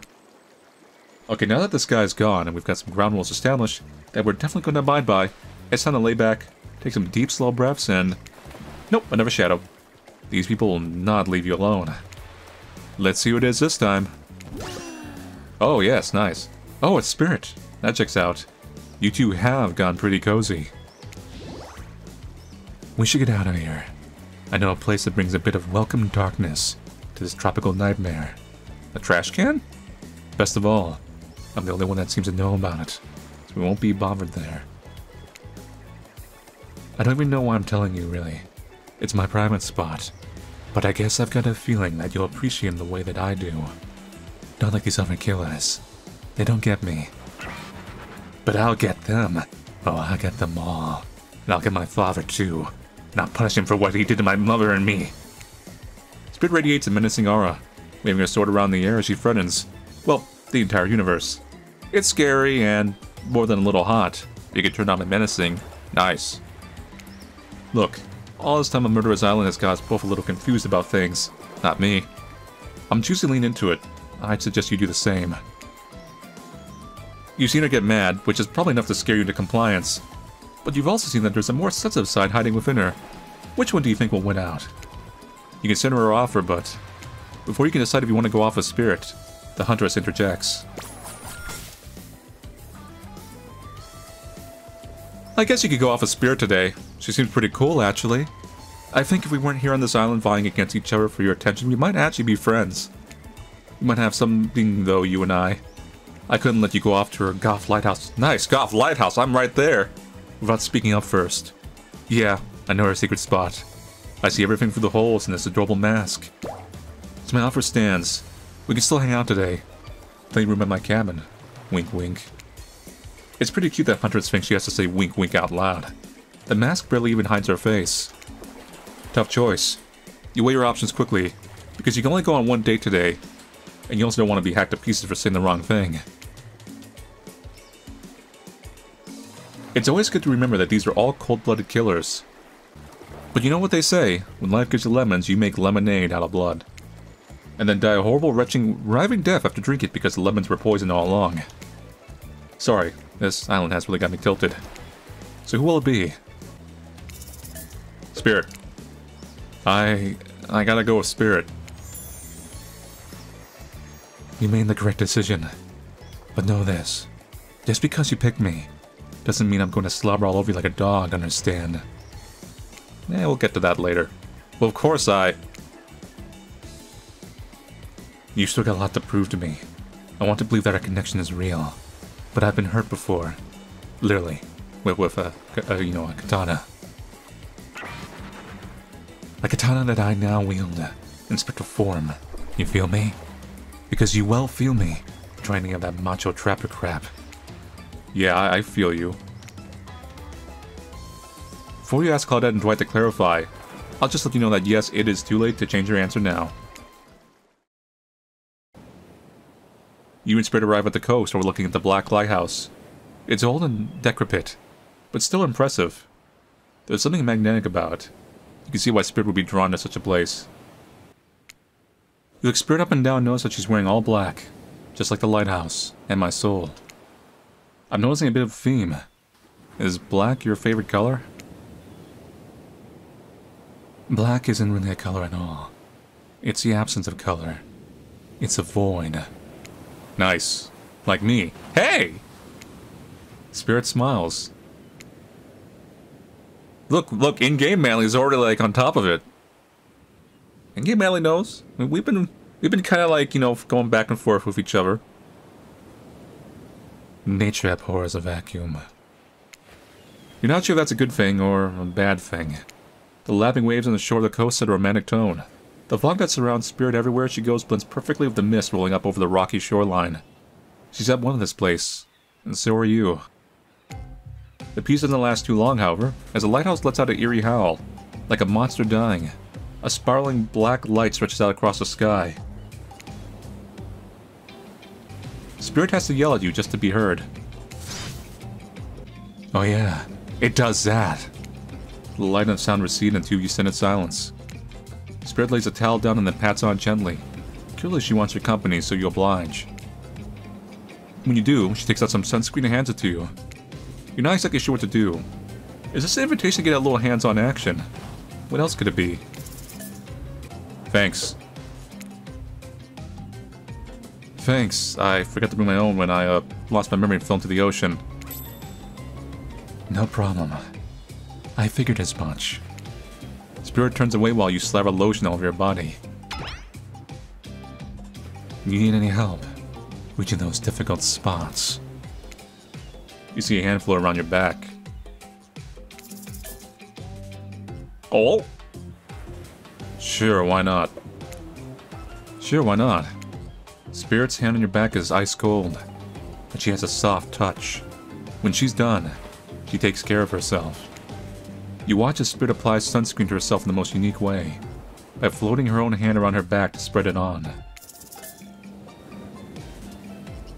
Ask about the floating hands, seeing nothing, shards of glass sticking out from her.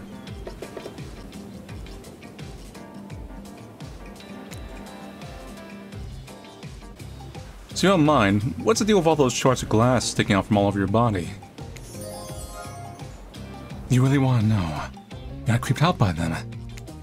You're not creeped out, just nervous because you know the answer might be very personal, but she's a person you want to get to know. I was just thinking about what you must have gone through to end up like that. It had to have been horrible. It was worse than death. At least death ends eventually. But I wouldn't want to forget it. It literally made me who I am right now. Truth is, I could pull all these bits of glass that are stuck in my flesh out right now, if I wanted to. I don't want to. Each shard is a reminder of what my father did to me, and what the world did to him. That's why I refuse to play the universe's game. I hate the idea that I'll be forced to succumb to pressure the way he did in the end. The way that fear and anger filled him up and then came bursting out. The way his misery flooded our home and drowned us all. Yeesh. It's hard not to think about revenge. A dragon inside me. It's doing to me what the world did to him.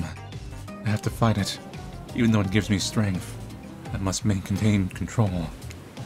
You're stronger than he ever was, I'm sure of it. I appreciate that, Manly. I suppose a little help isn't a bad thing. In life, in love, this world is not a lot to endure alone. Maybe I could use a little assistance reaching my delicate toes for a bit of lotion. You know, having your body contort into these vengeful poses really does a number on my joints. It rubs the lotion on the skin. Toes. Toes. Toes. Ooh, that was almost a miss. Perfect. Come on. Yeah, it's perfect. Feet. Beard admires your handiwork. A smooth, even layer of lotion coating each individual toe. I see what the writers liked. I have to say, I didn't mind that at all. I admire someone who takes what they do seriously, no matter the task. I can imagine you moving up in the world soon. Look up the lighthouse. Its ominous dark form hovering above this moment between spirit and yourself. Evil as it clearly is, in this case it does you a solid by blurting out another ominous moan, and a burst of black light that rescues you from this awkward silence.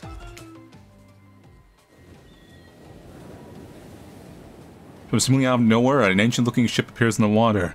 It glows. Itself a thing of death. A spirit of a ship that once sailed these seas centuries ago. Pirate ghost! Ain't a pirate ghost, we're a ghost pirate. A tattered black flag whips in the ocean air above the ship as it careens toward the shore.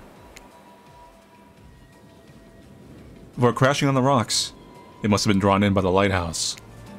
You hear the distant shouting of sailors as the old wooden ghost ship breaks up and sinks into the water. How does a ghost ship sink? Oh, right.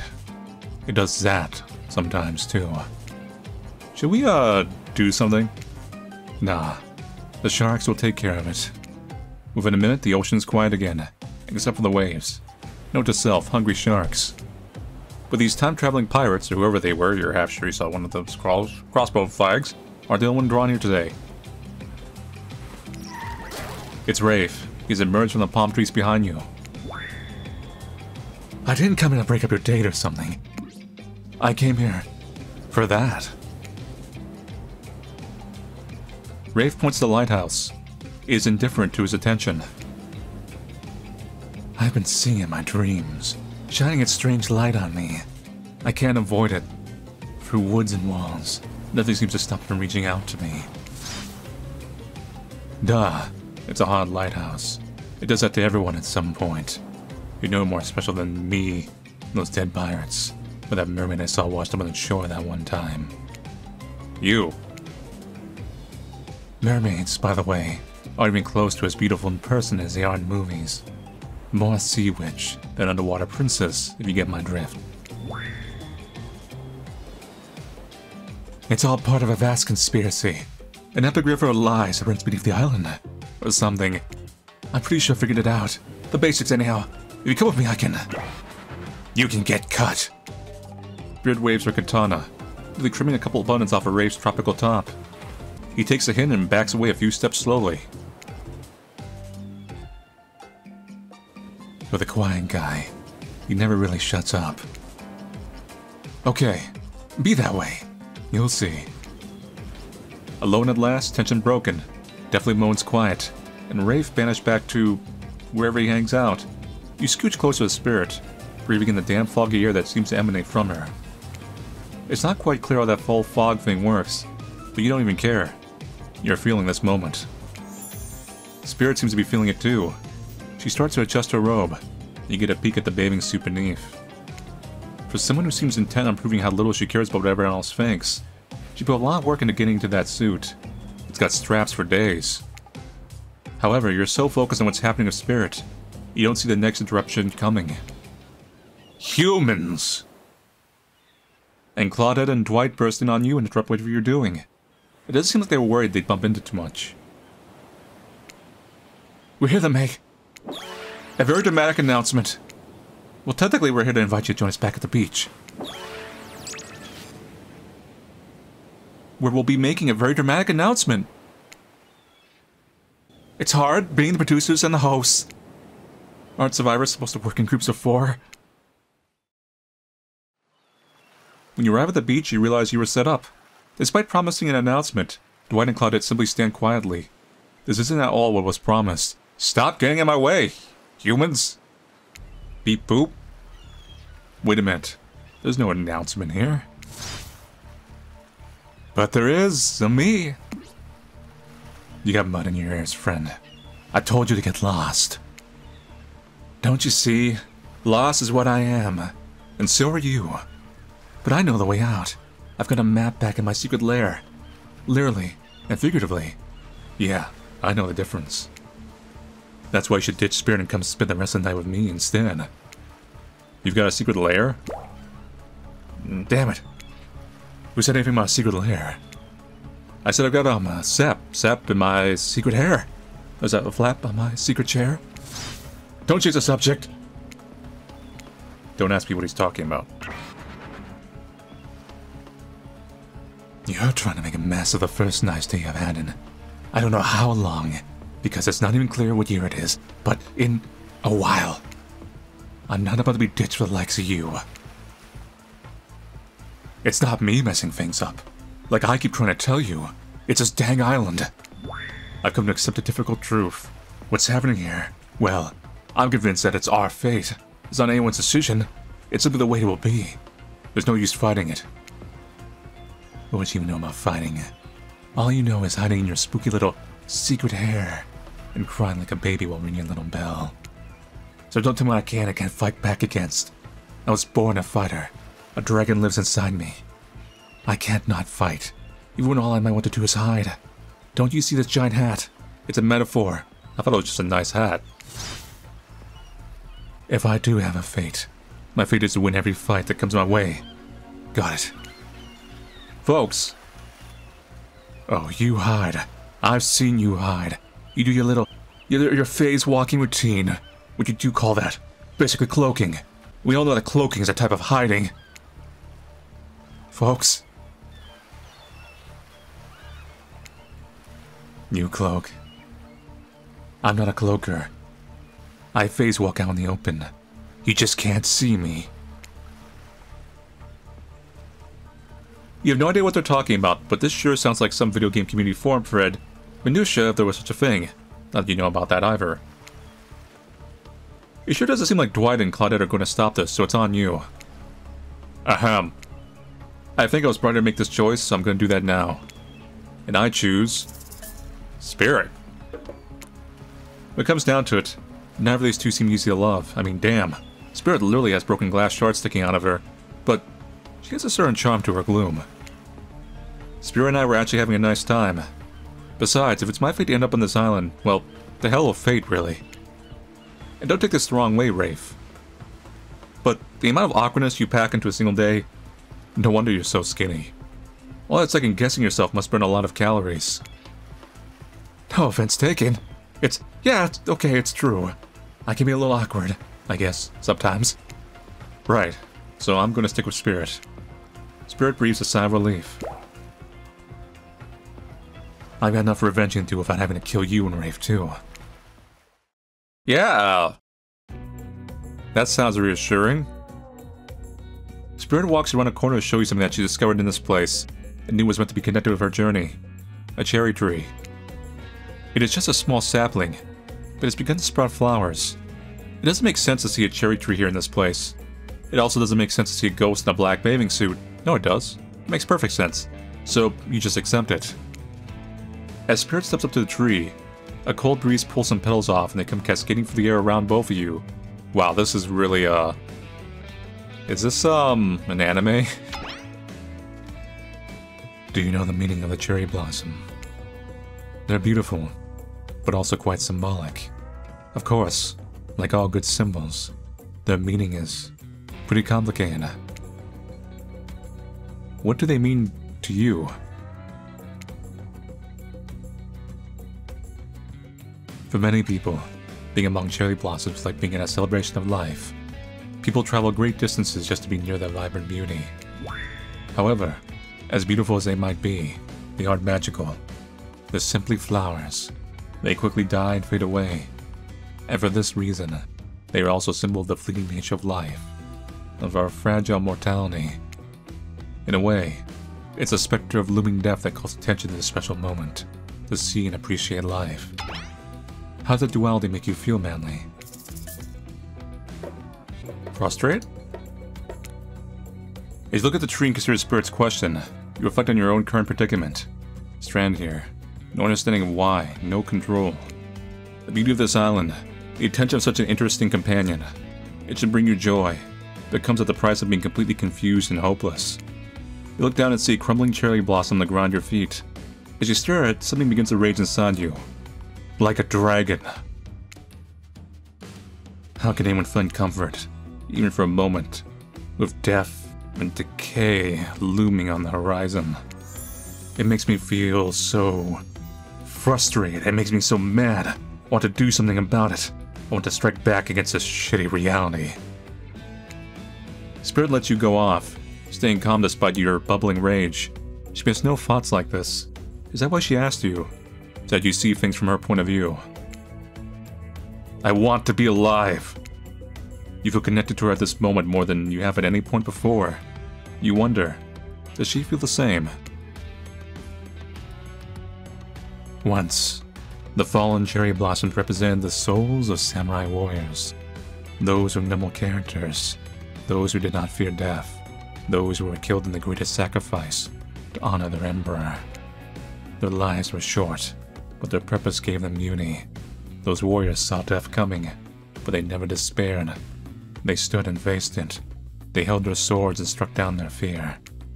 But despite the samurai spirit that lives on in me, in my noble bloodline, my life is ended, but my death continues to stretch on. The cycle is frozen. This cherry tree, it's not real. Though its petals fall, they soon replenish. It's as if it were installed here by someone. The Disney Corporation. You watch as Spirit chooses her words very carefully. By something with no respect for the bounds of life and death. But sorry to interrupt! Get out of here, humans! You know we don't believe you, right? Yep. But this time we've got really good reason. It has nothing to do with us being manipulated by an unseen force, because that's definitely not happening. Nobody accused of that, but okay. We just here to tell you that it's time for dinner, silly. Get while it's hot. I guess it's time to go or whatever. Thanks for spending some time with me today. I enjoyed it. Me too.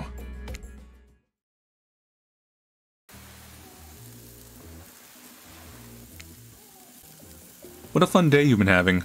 I can see it right all over your face. You're shining. And that's not just remaining anxious sweat from spending an afternoon courting a psycho killer. No, you were really feeling this whole romantic experience. Don't worry. I'll keep your dirty little secrets. But enough gentle ribbing. It's time to get back to business.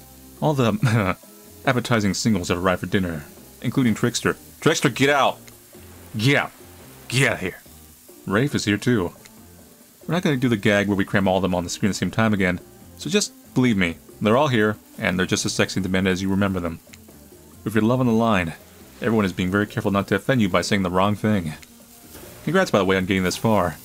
I'm as surprised as you are that these four are falling for you. No, not because of your personality, but because you just met them yesterday. That's because of my personality, you see. However, since Rafe seems like the biggest long shit that holding onto your heart, he throws caution to the wind and speaks up. It's a pretty small consolation prize for being the least loved killer on Murderous Island. But hey, letting them have this one moment in the spotlight is the least we can do. And heaven knows they won't do any better than that. I'm sick of watching everyone else gorge themselves, while I'm preoccupied with, you know, trying to get to the bottom of this never-ending nightmare. So deny none of that. I'm not really hungry anyway. So I say we just do a simple salad, or something. The green kind. Not the mayo kind. Mayo is gross.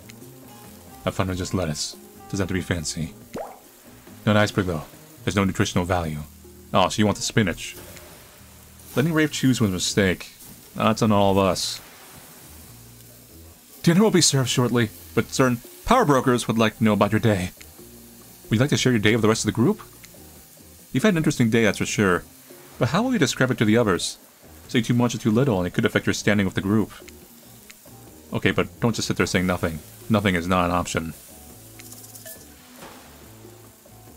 Be coy.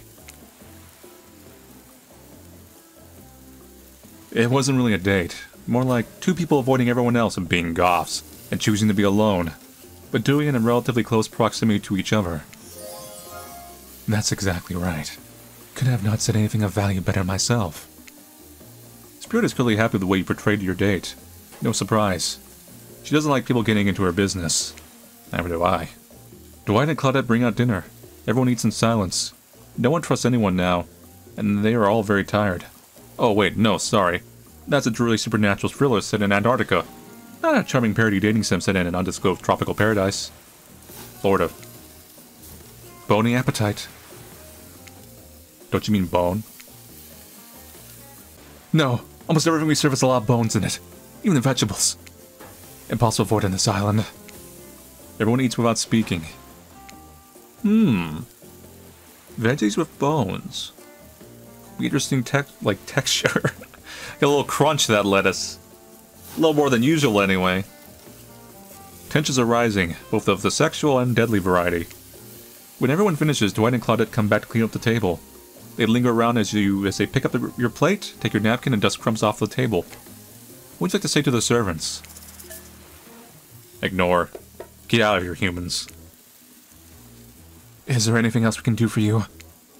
Anything at all. Anything? A manners book, perhaps. You're not getting a tip. Here's the tip. Leave. It's fine. We're used to this kind of shabby treatment here on Jerk Island. Everyone, if you'd please so be kind as to follow us to the fire pit, we'd greatly appreciate. We've been told something big is going to happen. Something that will change everything. You can go willingly, or you can go unwillingly. You have no choice. Tough cookies. Did you have a choice on how you said that, dweeb? Yes, and I mainly read how I did. Good. Something needs to change around here. Fire is rebirth. Fire illuminates the soul. I hope the fire isn't too smoky. Smoke hurts my eyes. And I have pretty sensitive eyes. I'm also wholly afraid of it. The fire, I mean, not my eyes. Because of childhood trauma involving fire. And finally everyone starts moving toward the fire pit. If only to get away from Rafe's complaining.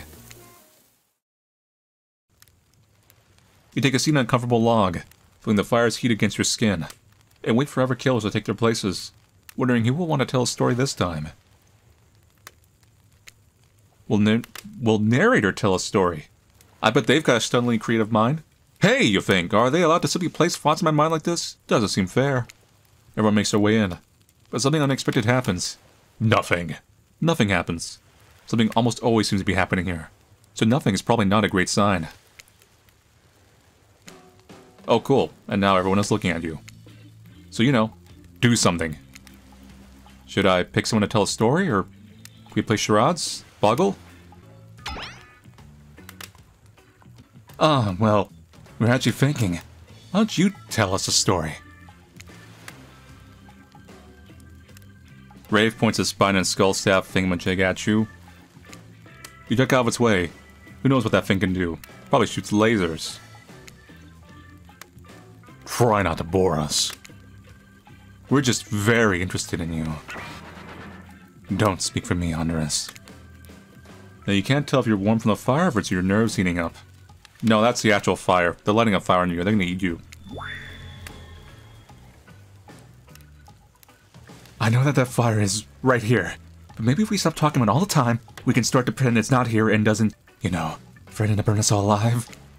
He's not supposed to hear me. Get out of here, Rafe. Manley was about to make an important decision about telling a story or not. You gotta give Rafe credit. They have been trying to figure out, like, the truth of this island. I'm not the storytelling type. I'd rather not. Why? Do you have something to hide?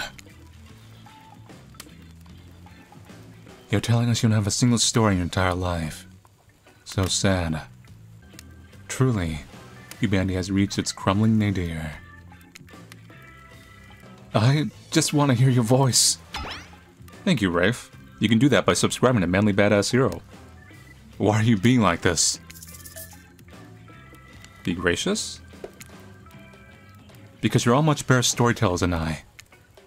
Looking at you, wooing everyone without offending anyone. The killers blush, flattered, except Spirit. She sees through you, sorry. Okay, that was not a very good story. I don't mean to insult you, but it was actually quite bad. Sorry, but this narrative keeps it real. You just can't end it there. So who else would you like to hear a story from tonight? Look from killer to killer trying to decide who might be the most entertaining. Spirit. I suppose I could tell a story. I don't really want to. But anything I say is sure to be better than whatever you get out of anyone else in this group. Like all good stories, I stole this one from someone in the past, who is dead now, and can't do anything about it. That is a new expression I have not seen on you. It's called the bride, technically, I suppose the fiancé. One winter, a young couple decided that the next spring they would be married. The two were madly in love. They could not wait for snow to melt, so they could join in matrimony and unite their souls for eternity. For the latest bridal trends, they decided to have their wedding ceremony at the edge of the woods, but a beautiful shabby chic farmhouse. Together they spent months planning the details of the wedding. The two created invitations, figured out seating arrangements, and tasted 100 cakes before setting on the perfect one. They chose Lilikoi, by the way. So fancy.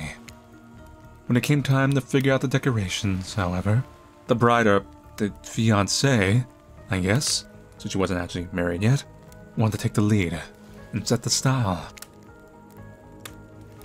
After all, her boyfriend had been wearing cargo shorts and open-toed sandals for pretty much their entire relationship, so he was definitely not to be trusted. Having decided on such a lovely natural setting for the ceremony, the fiancée decided that she would create unique floral arrangements from the local wildflowers that surrounded the farmhouse. And they could be poison. As soon as the sun rose on the first day of spring, she set off into the woods.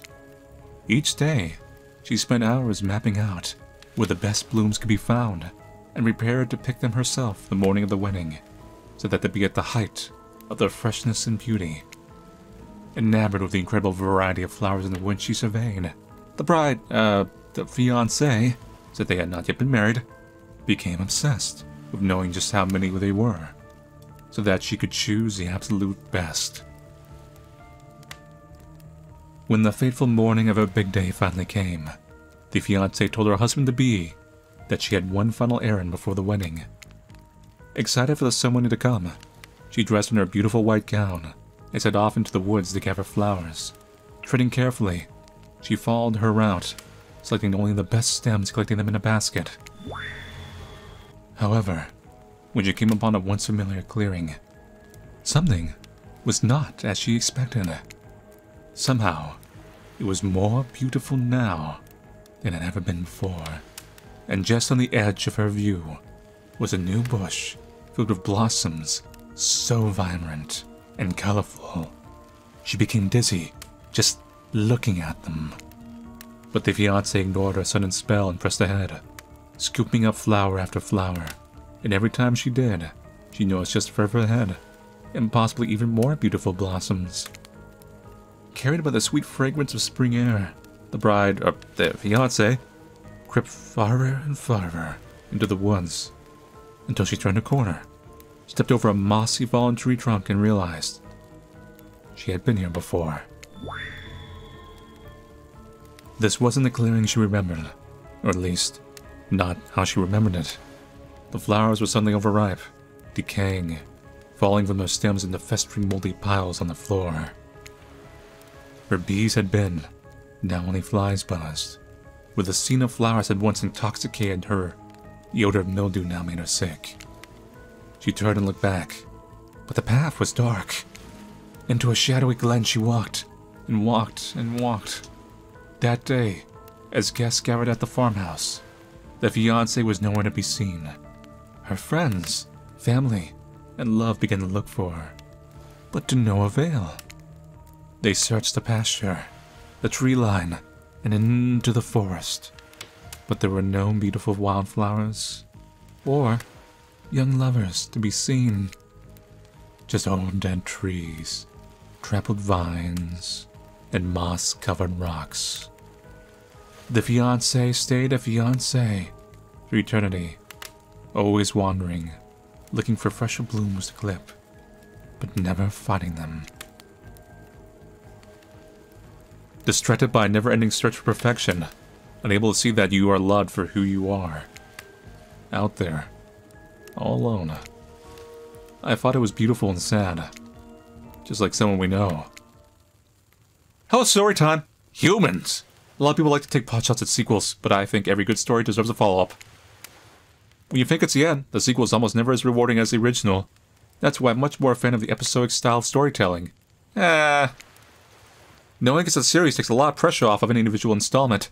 It builds a greater sense of community between audience and creator. Tell me, Manly, if you could delete any sequel from existence, what would it be? There's a long list on that one. Don't answer that. We don't actually care. We're just gonna make sure that we seamlessly move on to the next segment of the evening. God forbid my spell talk get in the way of a romantic Twilight moment. Dwight, I'm gonna need you to shut your yap trap. You know that we need to get back to that thing we do whenever we're not on screen. Okay. You have fun tonight, and try not to wink wink end up dead. Why'd you say the words wink wink out loud, and what kind of double entendre were you getting at with the end up dead thing? Dwight is physically incapable of winking. Not since the accident. And you do know that all of these people are despicable criminals with double-digit kill counts, right?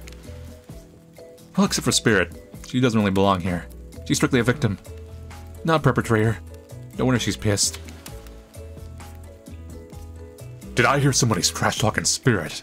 Deal me in. What do you say we take this talk to the hot tub? So we can soak this bod while I roast that ghost with some killer hot takes. Please, enough talk of burns. Things are lit, they're getting blazed. It's enough. These titties have to be set next to a literal fire. Must I be surrounded by figurative flames as well? What if we turned and ran away as far away from this place as we could? Just you and me. And those spiny legs. You're probably tired before you get too far. If it's running away to someplace more secluded Manly is after, they should obviously join me. Have you seen these legs? Pure power. I have seen those legs. And they do look powerful. Not that my walk speed really reflects my giant stature. That's because I choose to move slowly for stealth reasons. It's my own choice and it's completely logical. And it's cool. Why is everyone so obsessed with comparing themselves to each other and creating drama? I'm so over all that. Don't you get it? Society wants to trick you into fighting with each other so that corporations can swoop in and sell you fake solutions to all your fabricated problems. And that's the goth spirit. Heh, spirit pun. I'll be sitting in the shade and drinking something locally sourced while thumbing through a public domain novel printed on recycled paper because I refuse to play their game anymore. Adjust glasses. Drinks my latte. It's like she's actually trying to be as unappealing as possible. Does it really turn anyone else on or just me? Despite Trapper's insatiable appetite, it seems his attention along with the attention of everyone else is still on you. For the moment. If you could, I don't know, just pick one of us, maybe we can all move on with our lives, or, you know, some special projects we might have going. You heard him. Who will be? Who will we head off with for an evening activity? I'm just saying, you may not get a chance to date around like this before your time in Murder Island's come to a close.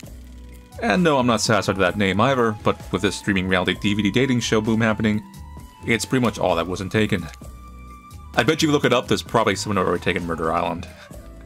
Which killer will you pick? And yes, we're back to excluding Trickster because, that guy.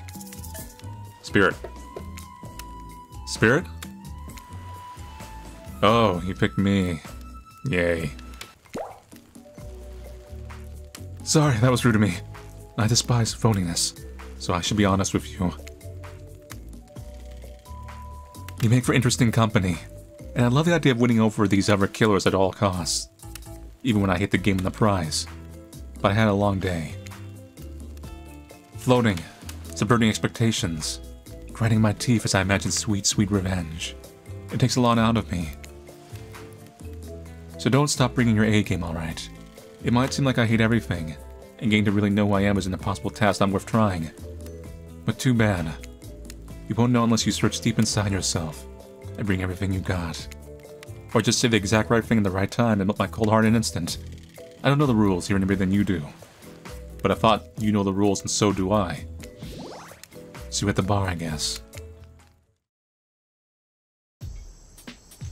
You arrive at the bar to find Dwight and Claudette both holding cocktail shakers, surrounded by a bevy of bottles for assorted boozes. Get out of here, humans. Who's ready? To get wasted. As you know, I don't drink. So not me. Unless you mean wasted as in killed. In which case, Dad, if you're out there somewhere, I will find you and waste you for what you've done to me. You really don't drink. Ever. Is that like, because it would just fall out of a hole in your stomach thing, or... I don't drink alcohol because alcohol is a poison in the body and the mind, and I don't need to act like a fool to have a good time thing. Then why did you choose a mixology lesson as your romantic nighttime activity? Everyone knows this kind of date is just an excuse to get loaded up on booze and make terrible decisions. It's true. Not a single person has ever learned anything at one of these things. Dwight, now that's not true. You learn how to tie a cherry knot in a stem using only your tongue. Whoa, whoa! Order the soda of a splash of my private business. Because that's off menu. Well, I know what I'm drinking to forget tonight.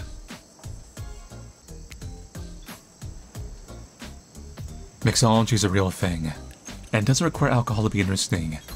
I'll have you all know that I worked at a restaurant before I was violently executed. By your father. On whom you will have your bloody vengeance, right, well, so be it. But you, Manly, do you drink? I mean, if she's staying sober. I've got the impression that tonight will be a night I want to remember perfectly, so I'm gonna pass on the alcoholic drinks. Here, here. Alcohol is a false escape. Besides, it's not like sober people can't have fun. You watch a spirit picks up a plump cherry and roughly stabs a little plastic sword through it. That's cute. Cherry juice splatters everywhere, and its little fruity guts flop out into Spirit's lap. Oopsie. Well, the upsides of wearing black. It hardly shows stains. No take backsies. So, lovebirds, what drink shall we make? Dark and stormy? How about a dark and stormy drink for my dark and stormy date? Nice, family. I like that one. Okay, that one is cute. Please allow us to demonstrate how a dark and stormy is made. First, rum, or in this case rum extract, and a bit of apple juice is poured over ice. And then fresh ginger beer is added in.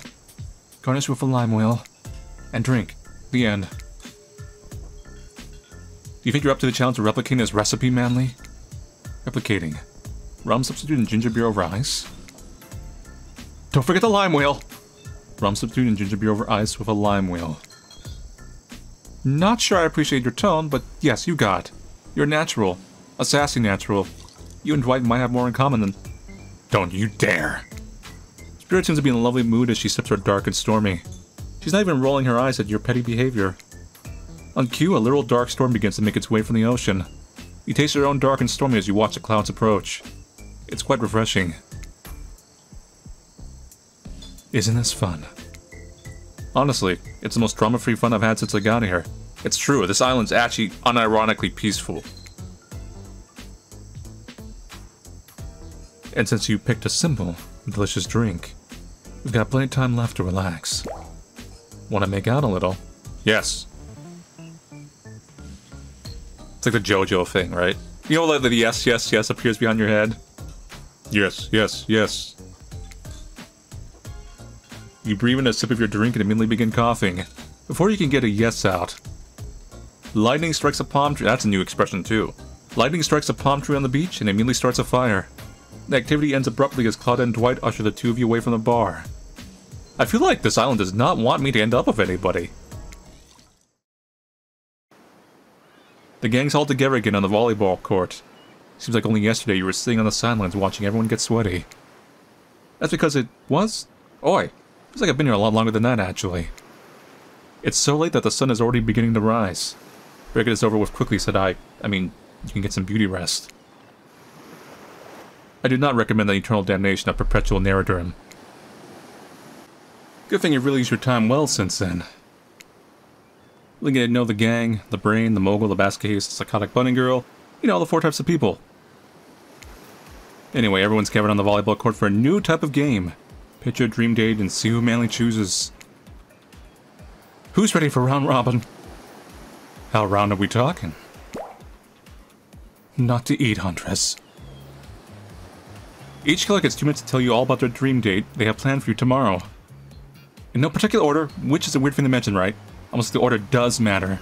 Trapper, why don't you go first? You think you deserve it even if it's in the case of a subtle dig.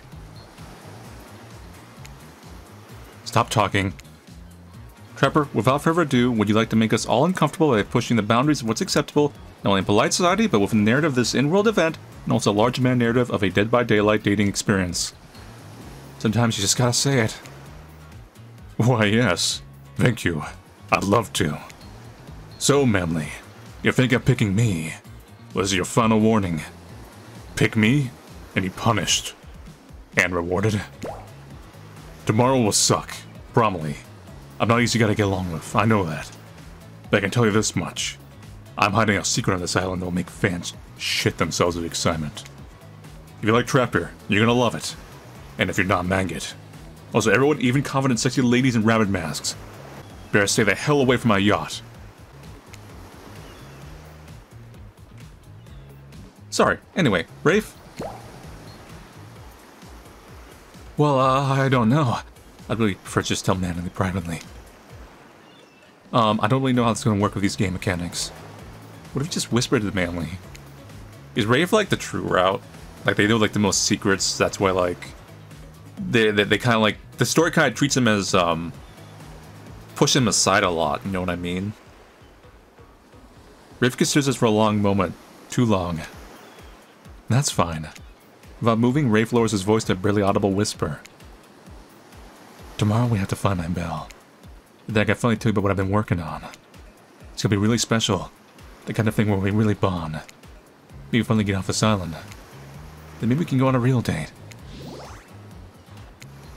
You done? Is that it? Rafe nods, proud. Great. Huntress, why don't you take it from here? Tomorrow morning, I'm playing a nice atmospheric breakfast on the yacht. Don't worry, Trapper won't even know it's gone. What was that? Nothing. Go away. Then, oh boy, I've got such an adventure planned. It involves hunting for treasure. What kind of treasure are we looking for? Guess you have to pick me to find out. Let me tell you, it's primo stuff. Now, if you don't mind, I've got to start preparing, because it's clear already that you're going to pick me. Confident, mysterious, I like it. Hit us, spirit? Figuratively! Damn it, Dwight, you gotta watch your words to these people. Tomorrow, you'll spin in the face of God, die, and be reborn anew. That's it? If you're not intrigued by that, I don't want you. Go draw crayon art with Trapper, or dig up whatever mysteries with Rafe. I don't know what those guys do all day. Do you want to at least specify which god you'll be spitting in the face of? All of them. Okay then, so hydrate tonight if you tend to hang with Spirit. And time's up, everyone. Gosh, you'll need to dream about these options so you're ready to choose in the morning. Now, go dream about all those swoon-worthy options so you're ready to make a choice come dawn. Have a swell night. Did you forget to mention something? Oh gosh, how could we forget? Before you run off to slumber peacefully, there's one more thing to do. No reality survival dating competition parody would be complete without singling out one of our contestants, who is already teetering on the edge of a psychological break. And giving them a little push. Yeah, that sounds like a reality TV show. Hold up. This has been a survival dating competition parody this entire time, and I'm just now finding out about? Come on, the signs were there, you just didn't read them. Welcome to Murderer's Island. It's now time to eliminate one of the killers. Trickster. Oof, it's like butchering, but it hurts even worse. You can't kill the killer. But can you break their heart? Do you dare even try? You mean... That's right. Tomorrow one of these sexy slicers will not be eligible to take you on a date. Who's it gonna be? But why? Because it's dramatic? Because it's surprising? Because it's a classical reversal of fate? And it'll hurt someone's feelings. Someone dangerous. What's it gonna be, champ? What's your thought process here? Trapper seems like he might follow you in your sleep if you eliminate him. That being said, at least you see him coming. Spirit could be anywhere. She floats. And I hear she can disappear. Hard to track. If you get rid of Rafe, you might cry. Although I totally support normalizing men crying and being vulnerable. Just seems like he might be an ugly crier. Huntress, she might pretend to be okay with it. But then you'll start seeing her behind every tree. What I'm trying to say is, I don't envy you, boss. So which sociopath are you eliminating? I don't mind Trapper, but I'm gonna eliminate Trapper just because I wonder if you're gonna come and murder me. That was very simple. Trapper, you scared the living shit out of me. You were eliminated. That's fair. Honestly though, I don't care. You suck. But not in a good way. You bore me. You personality-free maggot. You wouldn't even need foot to kill you. Which I was totally going to do tomorrow, the first chance I got. So really, this is a win-win for both of us. Still might kill you, though. Our principle for eliminating me. Sleep with both eyes open. And have fun on your date tomorrow. Now that you've broken the heart of someone heartless, you should go get some shut-eye. And don't worry too much about the broken heart you left behind. Because of course, I'll be receiving a consolation prize. You might not get to go home with Manly when it's all over, but they'll never sleep alone again. That's right. We're sending our eliminated player home with... No! Burn it. Just burn it. Their own, mostly new, Trickster body pillow. Next big thing is a real trickster. And I'll hug you back, but definitely won't try and stab you. But how do we know? Because I've tried it. That's right, it's Dwight tested. Claudette approved. I hope you sleep well tonight, Manly. You're my hero for what you've accomplished. How can you sleep tonight knowing what you've done? No, not because of the guilt. I mean, knowing that there's a legit homicidal maniac who hates you so close by. How can you sleep tonight, knowing what you'll do tomorrow? I don't know how you'll do it, but you better go before Dwight and Claudette come back and put you to sleep themselves. You know those two. Schedule, schedule, schedule. Wow, what a crazy way to end the day. Elimination. I didn't even know it was that kind of a game. Let's check in with everyone. Especially with our loser. Everyone deserves a send-off.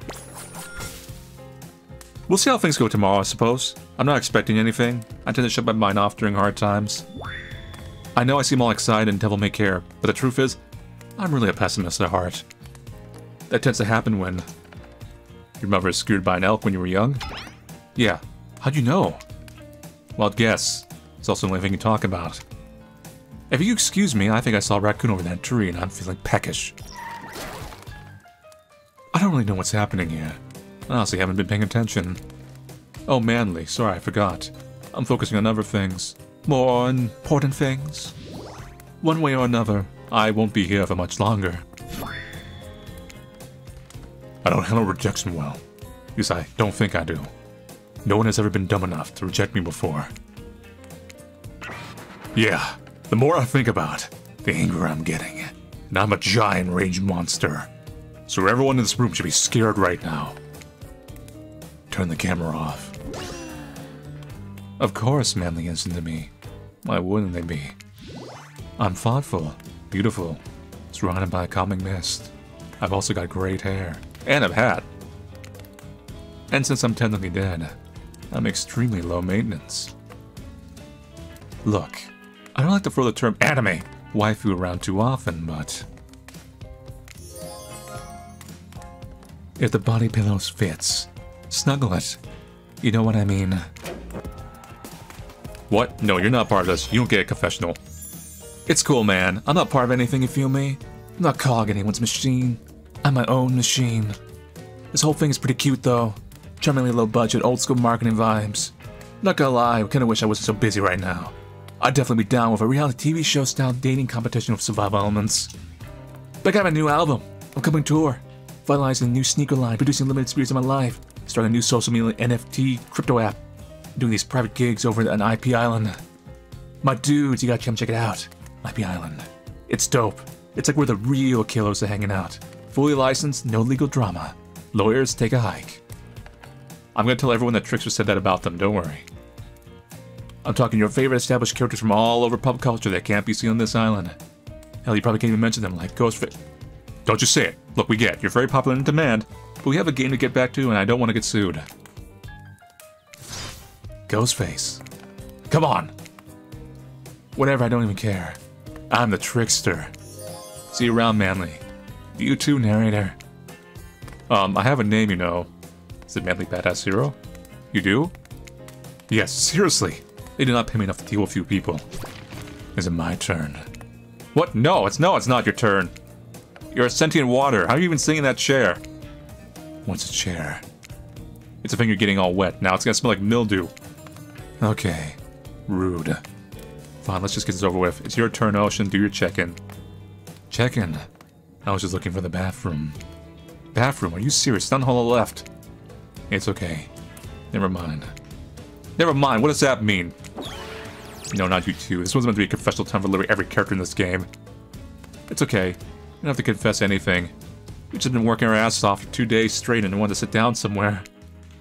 This chair's wet! Yeah, I think the Ocean just peed on it. How is that possible? You know what? I don't care. Fish pee. You two are looking pretty pleased with yourselves. I've got something to confess. Oh great, what's it gonna be? You ate glue in 2nd grade. You cheated on an algebra test once. Watching Trapper get eliminated was the first time in this unending spiral staircase of pain that is my life that I felt even a modicum of joy. Every minute I'm alive is a nightmare. This place, the sun, these sweet sugary drinks. It sounds fun for a long weekend, but for eternity. Never letting rhythm and crashing waves. The wailing seagulls. It's like a crescendoing song of evil that makes you question why they created the foundation of the universe. Why am I here? Why are there any of us here? What kind of sentient being would do this? Please erase me from this existence. Make it so I was never born. Pull the plug of this experiment. Let my soul be free. Please, please get me out of this polo shirt. Okay, let's get you to bed, buddy. I don't want to go to bed. Go to bed means eventually I have to wake up. Yikes, huh? That was a weird way to end. Oh well, what are you gonna do? If the camera roll long enough, someone's bound to say something crazy. Anyway, seems like everyone's had their shot to annoy me tonight. So hit the hay and get some rest. Tomorrow is gonna be a doozy. The soft sunlight warms your skin, nudging you awake. Also, you're using a killer crab as a pillow, which it's sort of okay with. Killer crab? What's that? The narrator caught me. Oops. You don't know about killer crabs? Oh right. You didn't go on that huntress date. You really missed out. It was thrilling. Or I guess it would have been. You'll have to play the game again to get that reference, I suppose. We'll see about that, narrator. You pull on your beach attire and splash water in your face. Dwight and Claudette approach. Is that look on their face excitement? Terror? You notice your stomach flutters with butterflies. Someone's in love. Or you've been infected with zombie butterflies in your sleep. It has happened here before, but it's probably a love thing. It's time. Humans! Claudette gestures over to a beach where the killers all stand flanked by tiki torches. It's a scene very reminiscent of a TV show you used to hate watch of your ex. Survivor? Suddenly the message is clear. You are going to declare your affections for a killer in front of several other killers. Oh, it's, okay, Bachelor Island kind of thing. Hey, isn't Trickster supposed to be here? We paid him good money to make some half-assed cameos in the show. I'm gonna chew his agent out. I don't think Trickster is a natural route. But before they walk you over for your big moment, a little birdie told us that someone in particular has an extra strong crush on you. Another little birdie reminded us that you've been kind of a dick since you got here, and we reserve the right to withhold that information, even if it leads to you making a terrible decision that gets you murdered. This is why you don't trust humans. See this? The humans betray us. Just because I'm dating, you know, a ghost? Humans are all like, oh, you can't be dating no ghost. So are you ready? Of course you're not. But too bad. We're on a schedule. You make your way over to the row of hotties. Claudette and Dwight stand off to the side, hands behind their backs. It's been quite the 48 hours, but there are clearly sparks in the air. And I'm not just talking about this rusty chainsaw, though I do recommend staying away from those sparks. It's time for our newcomer to confess their love. Wait, I have to do a drum roll for this! No you don't, but who cares? Manly, who do you choose for your solo date? Can we at least do the flower thing? Dwight, I thought we agreed to keep that between us. No. Not that flower thing. The thing when the suitor gets a flower as a symbol of the contestant's love and affection. Huh? Oh, right, I suppose. But no roses. They're such a cliche at this point. Well, that's good, because I tried to pick a rose, but I got an ouchie, so I settled for these. Skulls? Okay, no, it's still a flower. I was a little worried there, I think. Beautiful. You done good, Dwight. This is a lovely bouquet. I hope Dwight saved some of these for Claudette. They're a thing, right? You're getting that vibe too? Just me? Sorry, you've got other things to think about right now. Manly, who do you select to receive these flowers and spend the day with you today? I mean, who do you think? Whose round am I on? I wonder if you can... No, you probably get a bad end if you try to, like, jump a route at the last minute. There's probably a hidden, like, affection meter, I'm assuming. You approach Spirit, peering below the brim of her impressively large hat into her hunting eyes. Spirit, since I met you, I've been enchanted by your presence. You challenged me to be a better person, and resisted the urge to show me the sharp end of your katana. That part's okay, we can actually work with that. For that, I thank you. I'm ready to take our relationship to the next level. And we shall. Up to the eye of the dark storm that is our reality. To the lantern room of the Black Lighthouse. It's time to see what you're made of, Manly. I thought it might be nice to start the day out on Trapper's yacht before we head up to the Black Lighthouse. Even if I kinda hate this basic tropical vacation stuff like yachts and snorkeling or whatever, it's good for you to see me in the sun a little bit, at least. There's more to me than what you've already gone to experience. I know that my whole vibe can be a little dark. No, that's cool, I like that. The hat, the swimsuit, the plume of floating hair. This wasn't always who I was. I was a normal young woman once. Went to school, hung out with friends. I even had a part-time job working at a restaurant in town. And then, well, I know what happened. Your father, he... Yeah. He murdered me, and I awoke as an undead avenger. That's not what I was getting at. Something else happened to me.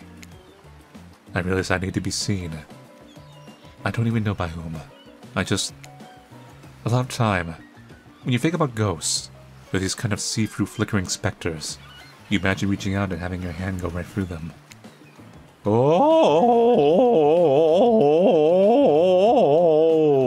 like that sort of thing. Maybe there's some warpy effect on the world around you. I don't know. Depends on which movie you're watching. When I died, well, I dare you to try and reach your hand through me. No, not really. That's not an invitation. It's rhetorical. Why did I end up this way? Who brought me here to this island? Who knows? I sure don't. I've got my ideas. Maybe what happened, if I'm being honest. Maybe I was granted a wish. Maybe this is me, finally being something to someone. Something scary, something violent, something feared. But without a doubt, something. Maybe whoever or whatever did this to me thought they were doing me a favor. And maybe, last may be coming up, I promise. Maybe they were right. Maybe. Look, now you've got me doing it.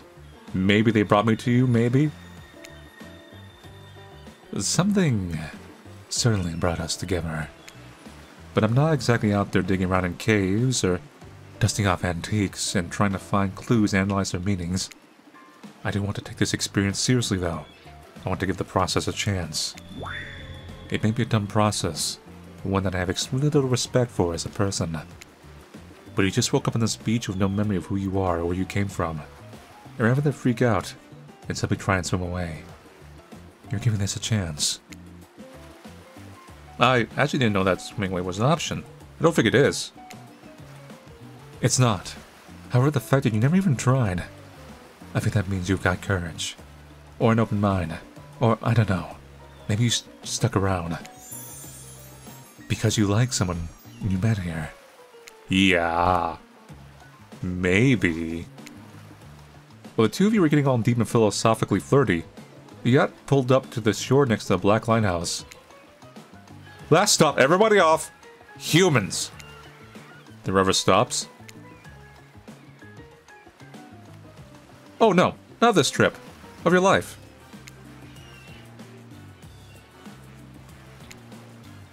Spirit rolls her eyes and leaves for the shore. I'm just messing with you. This was the only stop. Nobody here is really looking out for our fun, so we have to make it for ourselves. But no! No Nova stops. Seriously, go! Race you to the poop deck, Dwight. This ship doesn't even have a poop deck. Oh, wait, well. Wait, what? Wait, what? As you disembark, you see Dwight and Claudette run giggling across the ship. Too bad you can't date those two. They seem like they know how to have a good time. No! You do not come into my house and you date the humans in the monster dating sim. You arrive at the beach near the majestic Black Lighthouse. Its imposing form towers above you. A flock of birds circles lazily. No sense of fear or urgency, as if circling a corpse that hasn't moved in ages. I'm excited about today. See. Spirit places her wrist delicately in your hand and presses your fingers down against her skin. It's cool to the touch, but you feel... is that the faintest of pulses? My blood is absolutely pumping. So, what happens now? Now I show you something no one has ever seen up close before, with no one who has lived to tell about. We're going. There. Spirit points to the top of the lighthouse, amongst the circling birds. What's actually up there? Have you seen it? Hey you all. How's everyone doing today? Hi Rafe. You sure seem chipper today. Something strange has definitely gone with the sky. Well, something else strange. Something different than what's usually going on. Rafe takes a deep breath, sucking the ocean air like it's the greatest air that's ever been sucked. Huh. Manly, thank you for choosing anyone else to go on a date with today. Alone again, forever. This is how it's meant to be. I feel alive. But you're done. The kind of, you know, on the date that you just mentioned. I'm glad you're feeling better, Rafe. But like she said, we're in the middle of something. You mind? Oh, right. So, what you doing? Head up to the eye of the lighthouse. I love it up there. You can really see the whole island from up there. In fact... Spirit, I thought you said no one has been up there and lived to tell about it. This sounds exactly like telling about it. Technically, I don't think Rafe counts as being alive. I mean, I don't maintain the canon, but... Spirit waves her arms at Rafe from head to toe. And if he's not dead now, he's gonna be when I punch him for interrupting our date. Hey now, we can solve our problems without our hair floating up in any menacing shapes. I'll just be over here, running away. Enjoy the view. Oh! You know, I think Rafe was kidding about that whole being up there. Honestly, the view isn't even of the island. What you can see is mostly ocean, on account of it being, you know, a lighthouse. However, that does bring up an interesting point. Regarding your... how do I say it? Spirit's hands fold up as she scratches her head contemplatively. You don't need to see her at a loss for words like this. What's your moral status? Because despite what our lanky friend seems to think, the lighthouse is not to be trifled with. It's a beacon of death and suffering that brings doom to it from all corners of this world, if not further. Well, duh, you saw a freaking pirate ship, Ghost Pirate, seemingly travel through space and time only to crumble up the rocks beneath this spooky tower. We decide not to point out because that wouldn't be too dramatic now, would it? I think I'm alive. I'm here with you, walking this beach, feeling the water on my feet, feeling the sun on my skin. Here, with me, the spirit. Does that really make you alive? I think we're dead. Or we're going to be. I guess, I don't know. If you come with me up into the eye of the Black Lighthouse, you may never return. Is that a risk you're willing to take? Because we have something. I won't deny it. I feel it. I'd hate for you to simply turn to ash.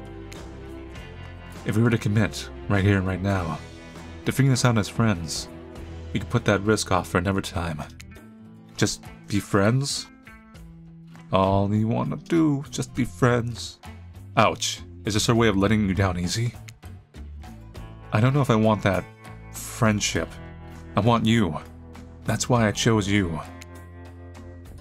I can't decide this for you. I can only warn you that it may not be safe. You might die up there, and there's nothing I can do about it. Go up, maybe die. You take a deep breath and think about every particle of sea air as it travels into your body and fills your lungs. It may be the last time you have such a thought, but you feel strangely at peace with that information. I don't need another friend. I want something more. I'd risk my life for it. Spirit smiles a quirky, devilish smile. Simply devilish, Seymour. Right this way.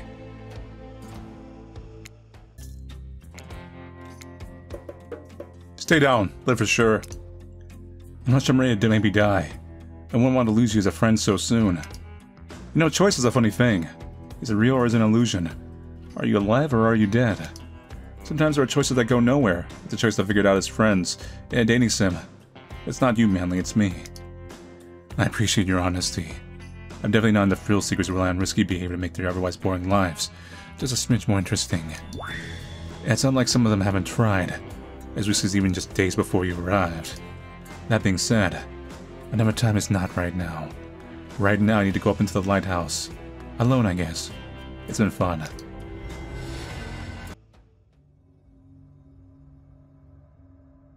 Inside the lighthouse is almost pitch black. It was seemingly day when you stepped through the door, but inside this place is like a void. The last thing you see as the final rays of sun leave you is a horrible sight. Manly's soul, a petrified body laying over the stairs, reaching out up, but down as if it had been crawling. Watch your step. The things we do for love. It seems fine. I think. Some of those clouds look vaguely like humans. When you arrive in the light room at the top of the Black Lighthouse, you breathe a sigh of relief. The light is out, and seemingly defunct. Dust cakes the room, as though it hasn't been operated in a century. However, somehow, it was just morning a moment ago, but now it's night. What do you mean a moment ago? We've been standing here looking out over the ocean all day. I've really enjoyed the peaceful time together with you, taking in the view, standing in complete silence for hours. It was kind of my perfect date. Really, I don't remember that. I just called it the perfect date and you can't be bothered to remember it. What kind of game are you playing with me? I want to remember it, it's just that for some reason my mind is completely blank. But hey, I'm not dead. Or, you're already dead. And you have been, this whole time. That's true. Maybe we'll never know. It doesn't look like the light is working. Even turned off, the light has a power to it. The massive lens refracts moonlight through itself. A subtle sparkle that has a hypnotic effect. I mean, that's where the day went. Staring into this light as the sun fell and the moon rose. Thanks for spending a day with me. I really had a good time. That's it? Don't get me wrong, this is really cool and all, and I guess I don't know what I expected. You expected an R18 game. I suppose if you thought you were walking to your death and nothing happened, it might feel a little bit anticlimactic. Sorry. Anyhow, it's time to go. Here, let me just flip on the light for the staircase so it's easier to get down. The stairs still look pretty dark. Maybe it... Spirit is remembered by a strange hum, and then becomes friendly and clear to you.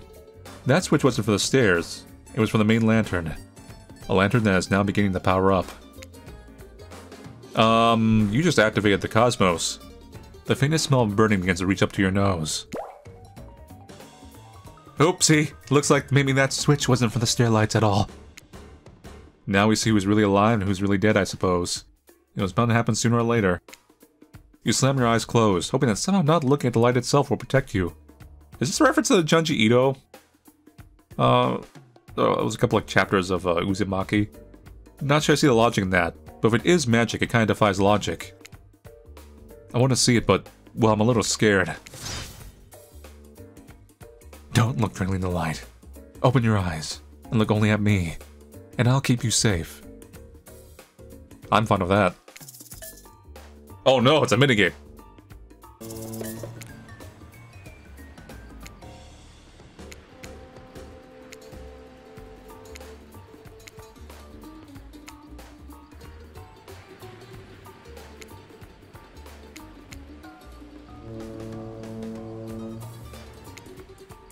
Yeah!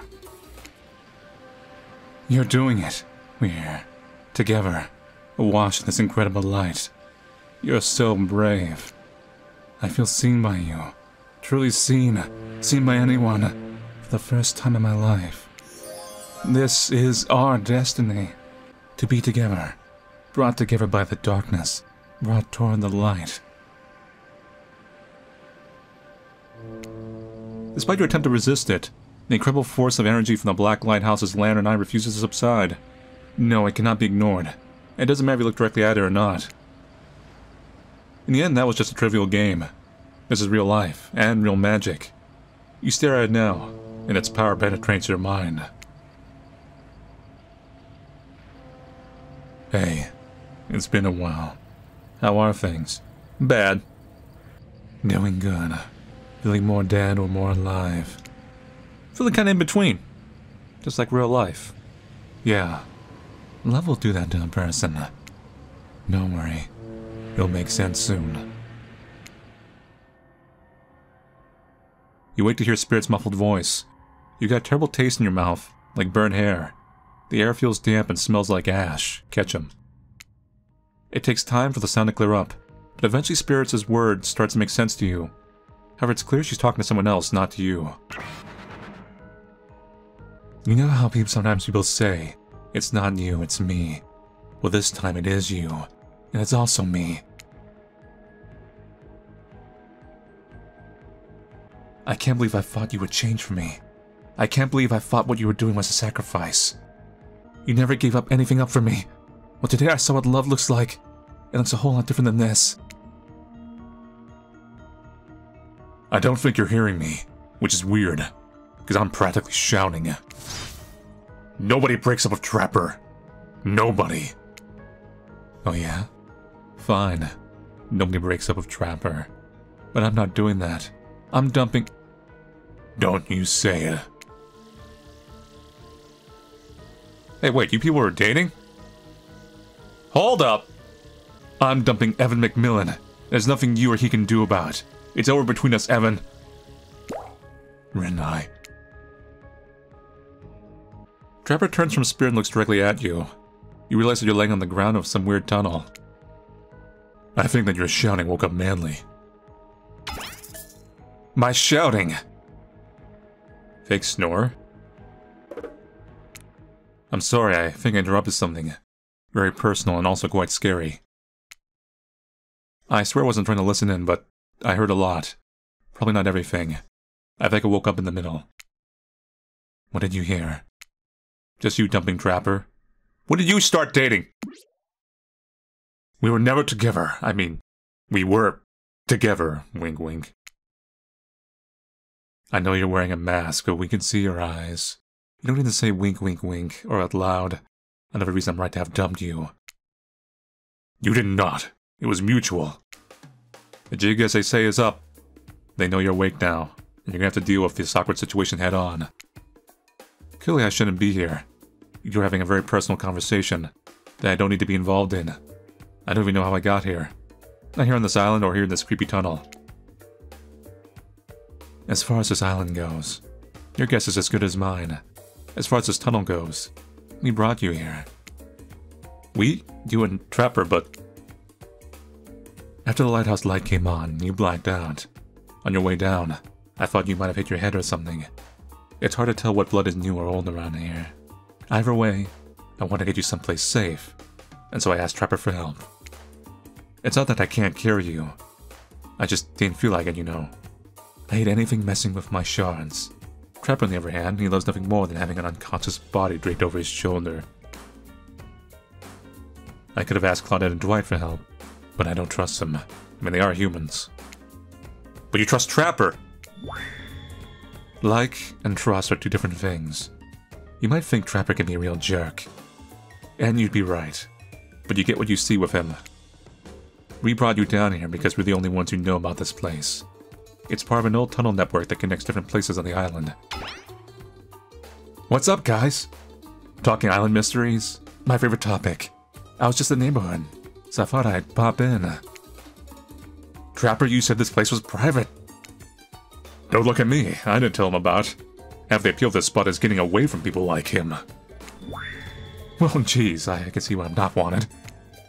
So you free trouble now, or... Because I gotta say, I really didn't get the whole Trapper spirit thing. Behave, it's not my business. I don't stick my nose in it. We were not a thing. Nobody traps Trapper. Not with traps. Or with relationships.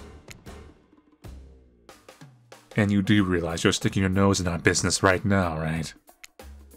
Wow, so hostile. You don't want to talk about, just say so. Anyhow, this tunnel has some very interesting features. If you head about 50 meters down that way, you'll find... Get out! Rafe looks around just to be doubly sure that Trapper's addressing him. I was just leaving. This island is a lonely place, which is great for me. I love to be alone. Trapper, on the other hand, he's quite needy. And after a lot of pursuit, I finally let him catch up to me. And it became, well, I don't want to call it a relationship because somebody really didn't want to have that talk. But we're more than friends. I dispute the offenses told for the record. I don't pursue, I stalk, and I lie in wait. Seeing eye to eye was not one of the things we were good at. So I hate to ask, but did I just look into refrigerator-sized death lamps, so I guess I'm more of a glutton for punishment than I thought. What were you good at? Well, for starters.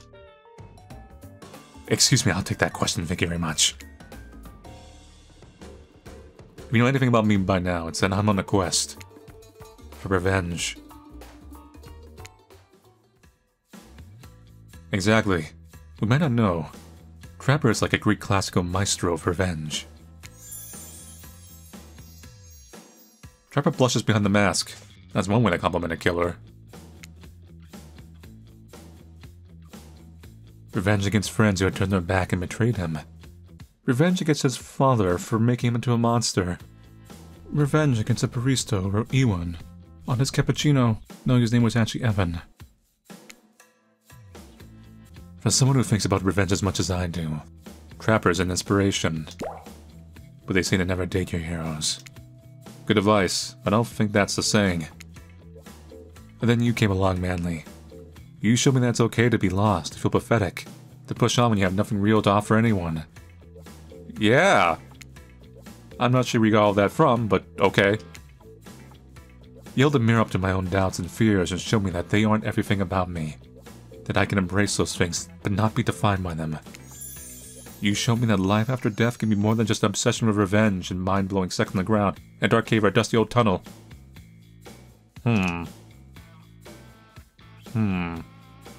Trapper nudges you in the ribs of his elbow. Gross. Clearly appealing to Trapper's better features has been a winning strategy for dumping his ass, because he seems to be taking it quite well. This whole half-assed dating show parody thing. At first, I've obviously thought it was such a lame idea. One kind of moron thought there was an audience for this. And then we spent some time together and I realized there's actually something real here. And I don't want to give up on it. I don't want to give up on us.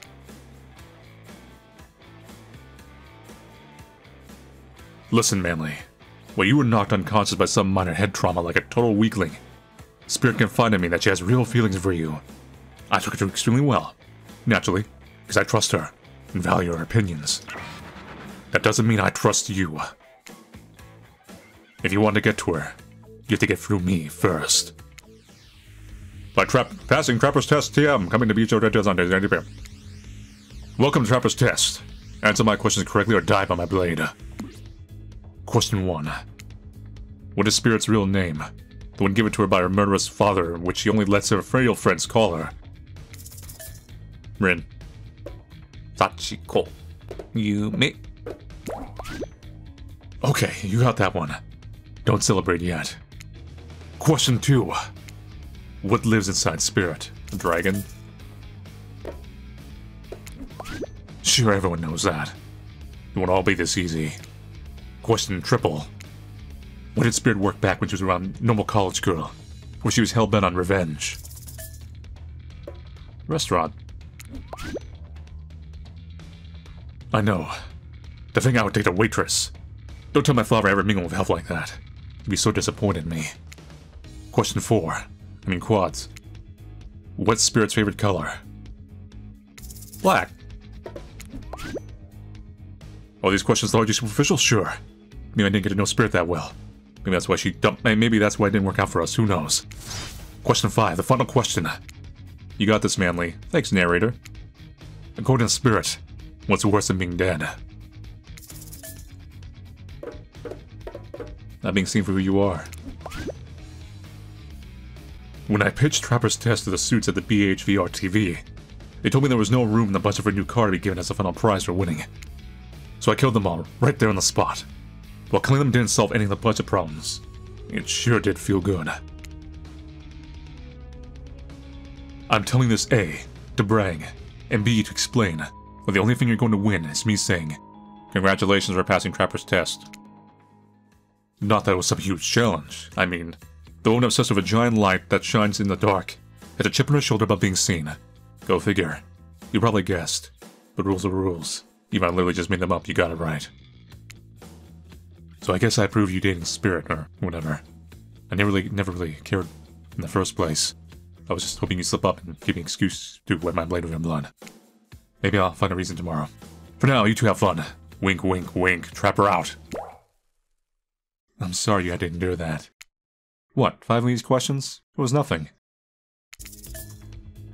I'm gonna purposely fail the quiz here, just out of curiosity also. It's cleaver time. It definitely wasn't bad enough. The last words you hear before Trapper's weapon splits your entire body in half is an extremely lame catchphrase. I like the part when Trapper was like, it's Trapper time, and then he morphed. Not even that. As ridiculous and unnecessary as it was. The whole thing. The waking up in a random tunnel. The overhearing our argument. The news that Trapper and I had something going on, and the stupid quiz. All of it. Especially the whole Trapper out catchphrase. It's only because I actually like you. None of it would have happened if I didn't. And I like you too, Spirit. Please. Call me Rin. Rin. I didn't really feel like our lighthouse experience was complete. There was something else I wanted to show you. Alone. Up in the lantern room of the tower. I like how the name has changed. Get your mind out of the gutter, Manly. It's not that kind of game. Or is it? What's that? Hold on a moment. I'm being told, no, wait. It is that kind of game. Disregard the gutter comment. See? I'm on top of this, narrator. Come back up there with me. There's no place I'd rather be. You're excited to return to the lantern room of this lighthouse, despite all the drama and worry that was previously a part of this place for you. More importantly, you're excited to be there with Spirit, which makes it all the more crushing. You're entered by the arrival of humans, of Claudette and Dwight. Claudette, Dwight, funny seeing you here. Wait, did I say funny? I meant tragic. Tragic? I don't think so. What could be tragic about a family reunion? Those are always joyous occasions in my experience. Before they can explain what that's even supposed to mean, the lighthouse begins to howl, a low, frightening sound. The lens begin to glow in a now familiar way. Prepare to shield your eyes, in case something bad happens to you again. Now isn't the time for any reality show adjacent shenanigans. Dwight, Claudette, shield your eyes. We don't know what the lighthouse will... Now, please don't interrupt. You think after all this time you'd know that we've got your best interest in mind. Wait, what? No, of course I don't think that I... You got wax in your ears, friend? I asked you not to interrupt. Too late. The black light flares. In the darkness you see something horrible and strange. In the place of Claudette and Dwight are two ghoulish silhouettes. But before you can focus on them, the light passes and the two survivors return to their normal states. It's breezy up here. I should have packed a sweater. What in the hairy hell? Hey, watch the language! You shouldn't speak that way. Around your elders. Grandpa! My little Rin. You're such a woman now. They grow up so fast. What? Manly. Meet Grandpa, Kazan Yamaka. Well, technically not just Grandpa. Technically he's my great-great-great-great-great-great-grandpa. That's a lot of greats to say in a row. I haven't seen my little Rin since I watched her over from the afterlife, when she was just a little girl. And I expect you all to say the greats. It's a matter of honor and respect. Except Rin. She can do whatever she wants. My precious little angel. But you! Only stares at you with demonic red eyes. You're pretty sure even the decorated third eye in this mask is looking at you. You mongrel! You must treat me with respect, or so help me, I'll be cleaning bits of your head off my kanabo. A kanabo is like a metal baseball bat covered in spikes, FYI. I'm not sure what a peasant like you is doing so close to the center of a noble Yamaoka bloodline in the first place. Dirk, Nadine, explain what's going on to me. It's Dwight, sir. And Claudette, remember? We explained to you that we were going to come meet you with your great-great-great-great-granddaughter suitor and to give or withhold your approval. 5 greats. Great-great-great-great-great-grandfather, sir. Your honor, your master, sir. Dwight, he's a samurai, not a judge. Some overlap sometimes. Grandpa, they must have summoned you because they think you have great judgment. And because if they summoned my father, I'd be too distracted by torturing him for all eternity to continue the rest of the... whatever this is? Show? Game? Experience? Oh, yes. That makes sense. Only a man of my own power and magnitude can help. Self-important much? Nice to meet you, Kazan. Only my friends and family call me Kazan. Those who tremble in fear at my presence call me Oni. You're seeing a serious resemblance to Trapper in not only the sheer size of the man that Oni is, but also his attitude. Apparently Spirit as a type. You sure you can, or want to measure up to that? It dawns on you that, wait a second, maybe you do resemble Oni. Every time you try to look at your own reflection, however, you've become dizzy and confused. This definitely deserves more thought, but now's not the time to consider the fact that you might be some kind of hulking vampire. With the first ever case of self-blindness, there's a massive samurai mad dogging you from 2 steps away. Well, you don't scare me at all, so I'll stick with Kazan. Peasant! I realize now the true purpose of my visit is to extinguish your light. Oni waves his katana in the air at you menacingly. If the great-great-great-great-great-grandfather, like great-great-great-great-great-granddaughter, apparently. Hold up there, Grandpops. Not so fast. You're only supposed to kill them if they deserve it. First you get to know them a little better. Young people these days, always waiting to kill people, insisting they must deserve it. Back in my day, you did what needed to be done, because your nobility depended on it. In his day, for such an imposing presence, he sure is giving off serious old man yells at cloud vibes. Strife. You see, when I was a young man, we didn't have foreigners on land. Didn't need them. We had an abundance of culture already. A little too much if you ask me. But I didn't make the rules. The rules did exactly how it should be. Literature, art, commerce, theater, fashion, poetry, puppet shows, ghost stories, courtesans, gambling, fighting, fine dining, fast food, public executions. What are we talking about? Spread giggles at her great. Okay, I'm not saying all those every time. And Oni's forgetfulness. You wonder, does she even like this guy? She sure hates her father, so... Listen up, old man. Good time for you to list every activity available to a samurai in the entirety of the Edo period. Silent, peasant! You're showing your ignorance. Samurai were forbade from many activities that didn't befit the Bushido Code, such as attending certain theatrical performances, for instance. Sometimes, however, a samurai put on disguise in order to seek out entertainment. Now, I'm not saying I did that, because I had honor and what I built an entire castle that is quite hard to hide, but clearly you have neither my honor nor my physique. You don't even know about the ins and outs of shooting rules of traditional Japanese samurai's etiquette. You fool! Rin, what would you want with such an uneducated admirer as this? I like anime. That counts as a skill. You find it hard to believe that any contemporary person knows all that much about who was and wasn't allowed to do with what leisure activities over 100 years ago. I do. Sadly. However, you're really not sure how to handle this massive demonic old man. Oh wait, I get it. Sweet Rin, my beautiful descendant, you've invited me here to do what you're too kind to do. You're not gonna say kill me, are you? Bash this jerk's head in. Claude, Doris, fetch me my kanabo.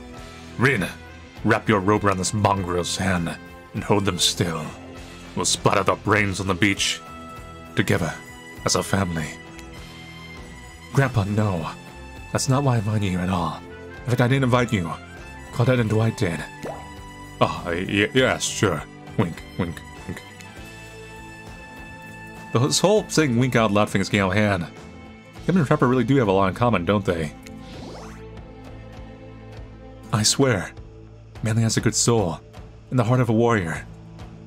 They fought for my love, in their own way, faced down death, more than once, and put up their fair share of nonsense. Nonsense which seems to be endless. Can we, I don't know, wrap this up already? Of course, of course. Who might expect anyone to wait around for my approval? I've only been hanging out as a ghost and watching my bloodline be polluted by cowards and quit us for 5 generations. Just come give your ancestor-in-law a hug. Sword drawn only beckons you closer. There's no way he has ever hugged anyone in his entire life. I think I'm good over here, actually.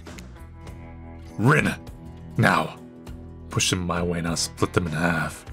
The sacrifice of this usurper to the Yamaoka bloodline will surely bring us back to life and set us back on the course of honor. You're so silly, Grandpa. We both know the only sacrifice can get our family back on track. Revenge on my father, your great-great-great-great-grandson, traitor to the Yamaoka name. The lust for violence in your voice. It fills me with cheer. I'll never forget who I am. I suppose, if this is the person you want to be with, to go on your journey of bloody revenge with, I should trust your judgment. The strength inside of you blooms from the same cherry tree that was planted centuries ago by our shared ancestors. And if Manly ever treats me poorly, you have my word, on our family's honor, I will wield my katana and gut them like a fish. Nice. A tear rolls down from behind Oni's demonic mask. You sure you want to marry into this? I think it's fine. And one last word of advice, my dear girl. The father stuff. Don't forget. Maybe stop focusing so specifically and obsessively on it. What he did, it was awful. But it was already done. Do something for yourself now. Just my 2 cents. Be well, Rin. I will see you again soon. Let's go, Sevens. Clint. Denise. Return me to the stables. I assume my dragon has been fed and attended to. Yes, sure. I swear this is still better than dealing with Trapper's dad. I'm sorry if I was disrespectful of your great-great-great-great-great-great-grandfather. You seem like a very special man. I realize I'll never measure up to someone like that. A warrior with a hell of a fashion sense. I mean, that mask, it really is nice. Don't worry. I would never expect you to. Or want you to, really. If all I wanted was the biggest brute alive, I'd be down in Trapper's cave right now avoiding his vintage bear traps. Huh. That's not the life I've imagined for myself. This sense of abstract duty, anger at the world changing around me, a lust for blood. That's no way to live. And yet, as you now know, that is the Yamaoka way of life. However, I'm cursed to battle against the dragon that lives inside me. Or at least, maybe I was. Until now. Call me the Dragon Tamer, baby. You haven't won this game yet. Please don't ruin it. Sorry, I have no idea where that came from. I think we spent enough time in this lantern room. We should get back to the beach.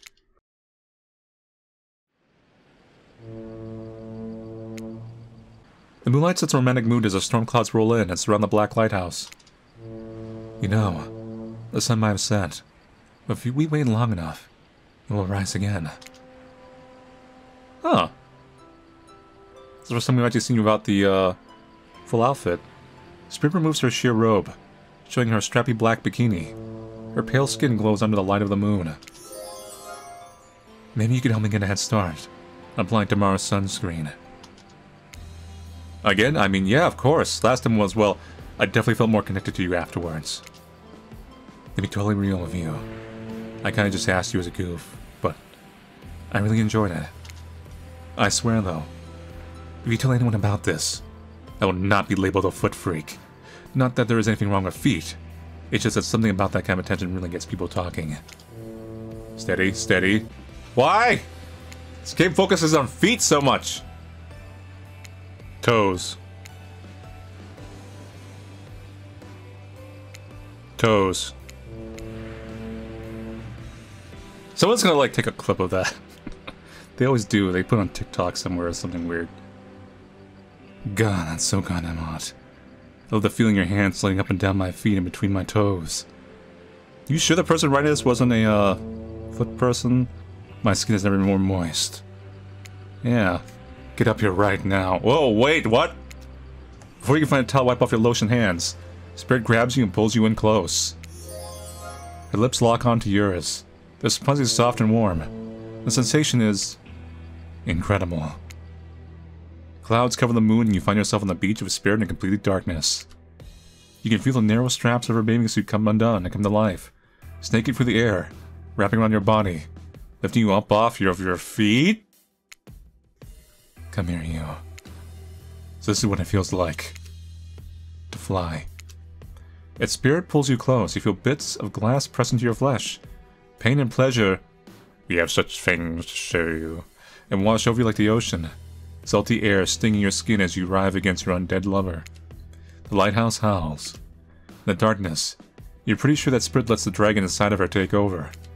If it kills you, you're sure it will have all been worth it. Nice.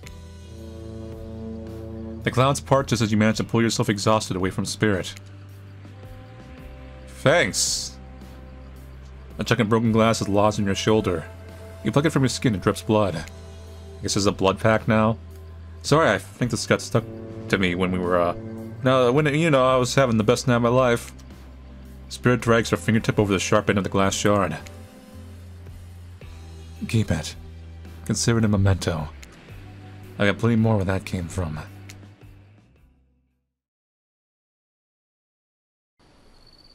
Back on the beach, the other killers roll their eyes as you show up with Spirit, doing that couples thing when you walk with your hands in each other's back pockets. You know it's obnoxious, but love will do that to a person.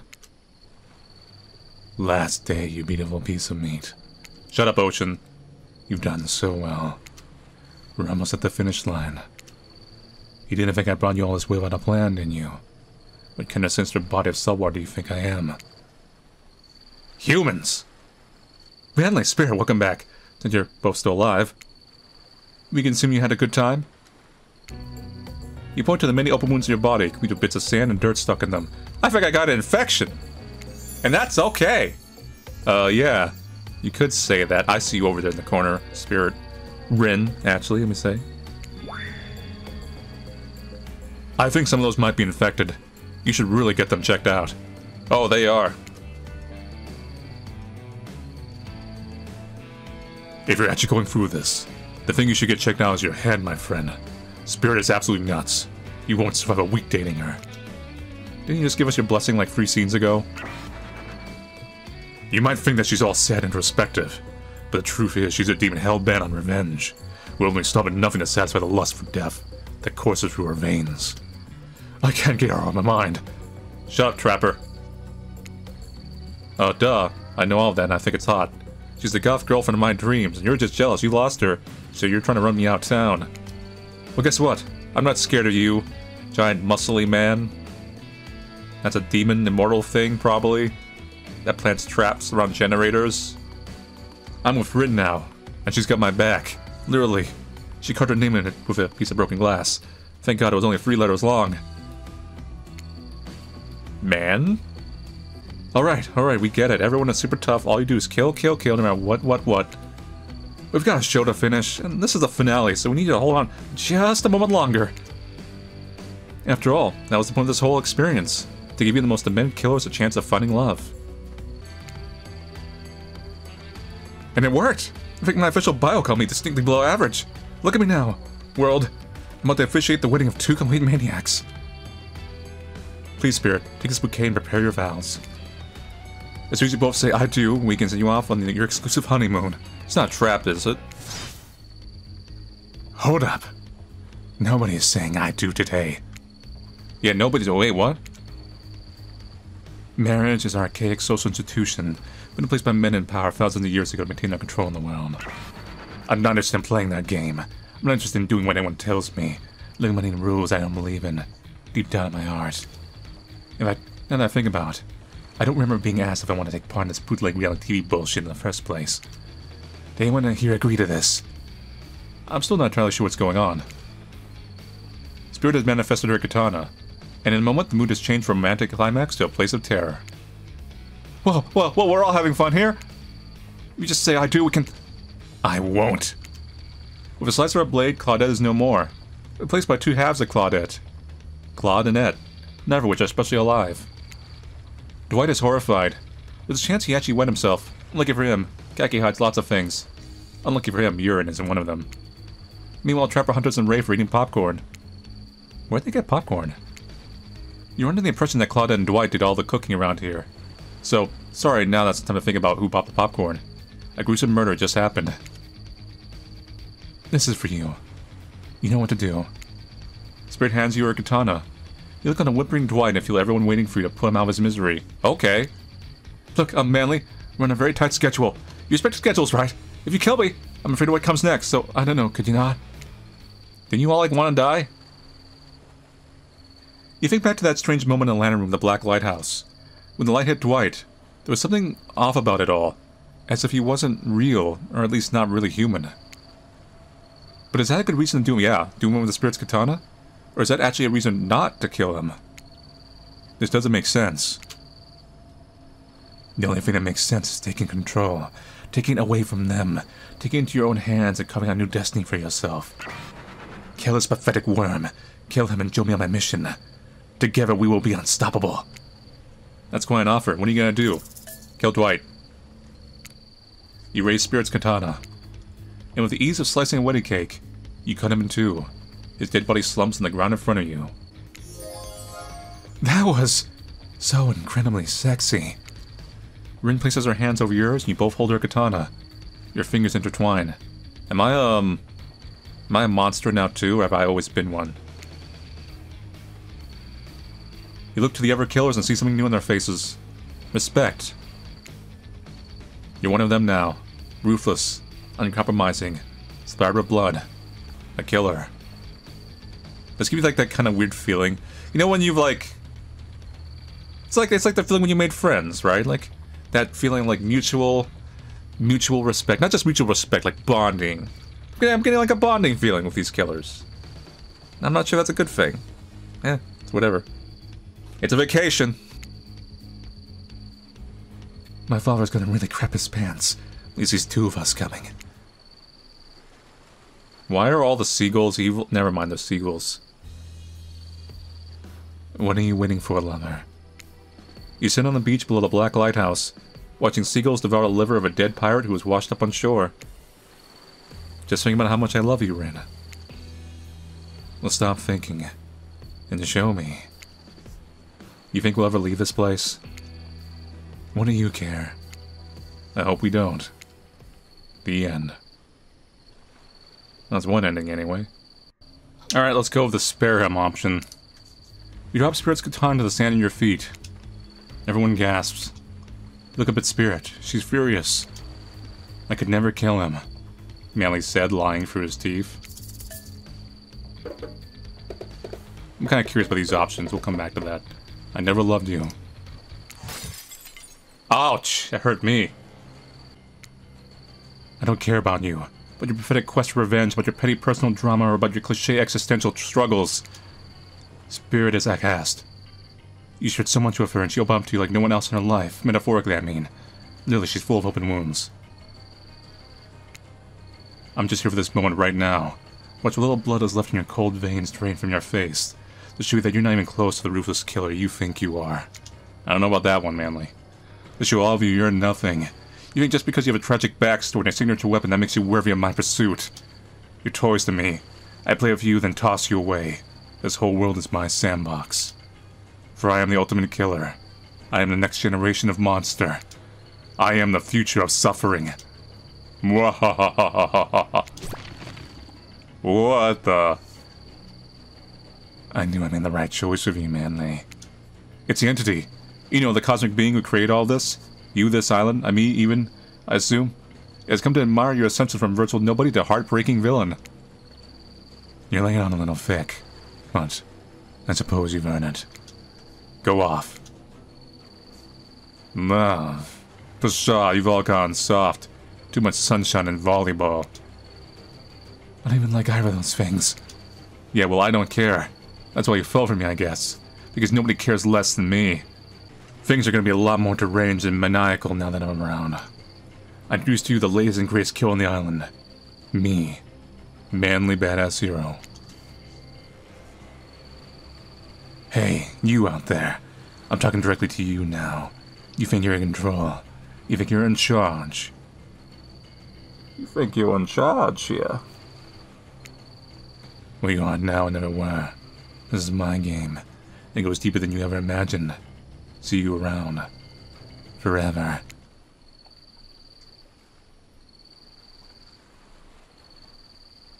Days later. Not much has changed in Murderer's Island. One new resident, sure. The end. What difference does that make? The tropical beach vacation with no end in sight continues on. The water is warm. The drinks are cold and the fire crackles peacefully in the distance as Spirit reads alone by the pool. I can't believe they pull that crap of me. Me! The one obsessed with revenge. I know they know that's my thing. I've said it a billion times. Cutting to pieces wild hair, obsessed with revenge. These are my most obvious character traits. Forever's a long time. Don't they know that? Don't they know that I'll never give up? Never, ever, ever, ever. Ever! Is there any other options here? This isn't real. Because this isn't real, none of it. It's all lies, sham, a horrible nightmare. Then I'm not real, then this shouldn't hurt. Wake up, Manly, it's time to die. Spirit takes her katana back and turns it on you, slicing you, killing it in half. Your blood stains the sand, but only for a moment. The waves quickly wash it away along with any other trace of you. Game over. I'm not a killer. Because I'm not a killer, I'm not like you. Trapper's laughter echoes across the beach. I knew it! I knew it this entire time! It's some wuss who bumped their head up on the balcony of some bargain cruise ship or whatever. Fell into the ocean and washed up here. I could smell it pour on you the entire time. I'm so disappointed. Spirit picks up the condos, Dwight and herself. You never stood a chance. I admire you, in a way, for standing up for who you are. I also despise you for being a spineless weakling. You're no killer, eh? Even that makes you a survivor. As if you could handle the agony. Here's a little tip. Survivors never really survive. Without warning, Spirit gives you the ending you asked for. It's a kill or be killed world, and you picked your side. The wrong side. The dead side. At least she looks beautiful as she thrusts her katana into your heart. So this time we're doing a, I kind of went back and redid the game, and we're going to do kind of a, I suppose you'd say fail to romance Spirit route. You arrive at the beach to find Claudette and Dwight waiting for you. Now is the time, Manly, to face your destiny. Actually, about that, Manly, can we talk privately? Maybe, not here. Maybe someplace else would be better for this talk. You know how we feel about schedule, Spirit? Very strongly. And you know how I feel about you telling me what to do. Don't do it. Like I said, I'd rather have this talk with Manly privately. It's not right to do it here in front of everyone. You know, from my experience upper management in my father's mine, I learned that if you're going to fire someone, it's best to do it in public so they don't freak out. Please, enough of the fire talk. Wait, you think... No, she couldn't be. They seem so in love. Well, I mean, not really. Spirit is still Spirit. But if I try to imagine Spirit in love, I suppose she hasn't attempted the murder of Manly yet, so... Okay, fine, your guess is as good as mine, really. That girl is very hard to read. A word of advice, though? If you're gonna end it quickly. In my experience, the more pathetic the creature, the more annoying the final howls are. I don't need any advice. Everyone out, except for Manly. Does someone say final howls? That's got my whole jam. I could stay, right? Especially you. Out. Lame. Alone with Spirit, you feel something awful hanging in the air. More awful even than the lingering smell of that Cleaver body spray. Ugh, that gag. I'm gagging. We're all gagging for Cleaver body spray. Spirit... Rin, I don't know what you're planning on saying. But before you say anything, just know that I really enjoyed my time with you. Getting to know you over the past few days helped me to get to know myself. For that, I just wanted to say thank you. That's sweet. You're welcome. You know what? It's that kind of thing that shows me you've got a good heart inside of you. Too good for me to carve out and toss in the ocean. Also too good for me to love. I need someone who shares my interests. Someone I can connect with. Someone jaded and dispassionate. Like off, only driven forward by desire for revenge. I need someone who isn't so warm that I feel cold in comparison. I need someone who isn't you. Can we just be friends? I don't know if... Before you finish that, just know, if we're not friends, we'll probably become enemies, and I will destroy you. Friends it is! I'm glad to have you here for me when I need you, but also not too close to me when I don't. So yeah, I'll see you around.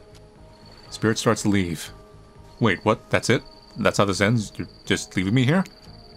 I'm not sure I'd use the words ends, and for that matter, I wouldn't say that I'm leaving, but us, we're definitely through. The fact you can't see that, well, it just proves that we never really belonged together anyhow. Good night, Manly. What the hell? I just spent all this time on this island doing everything I could get to know you. I'll be told that I should just leave the chocolate factory through the side door. I don't know what that means. Anyway, I said, good night, Manly.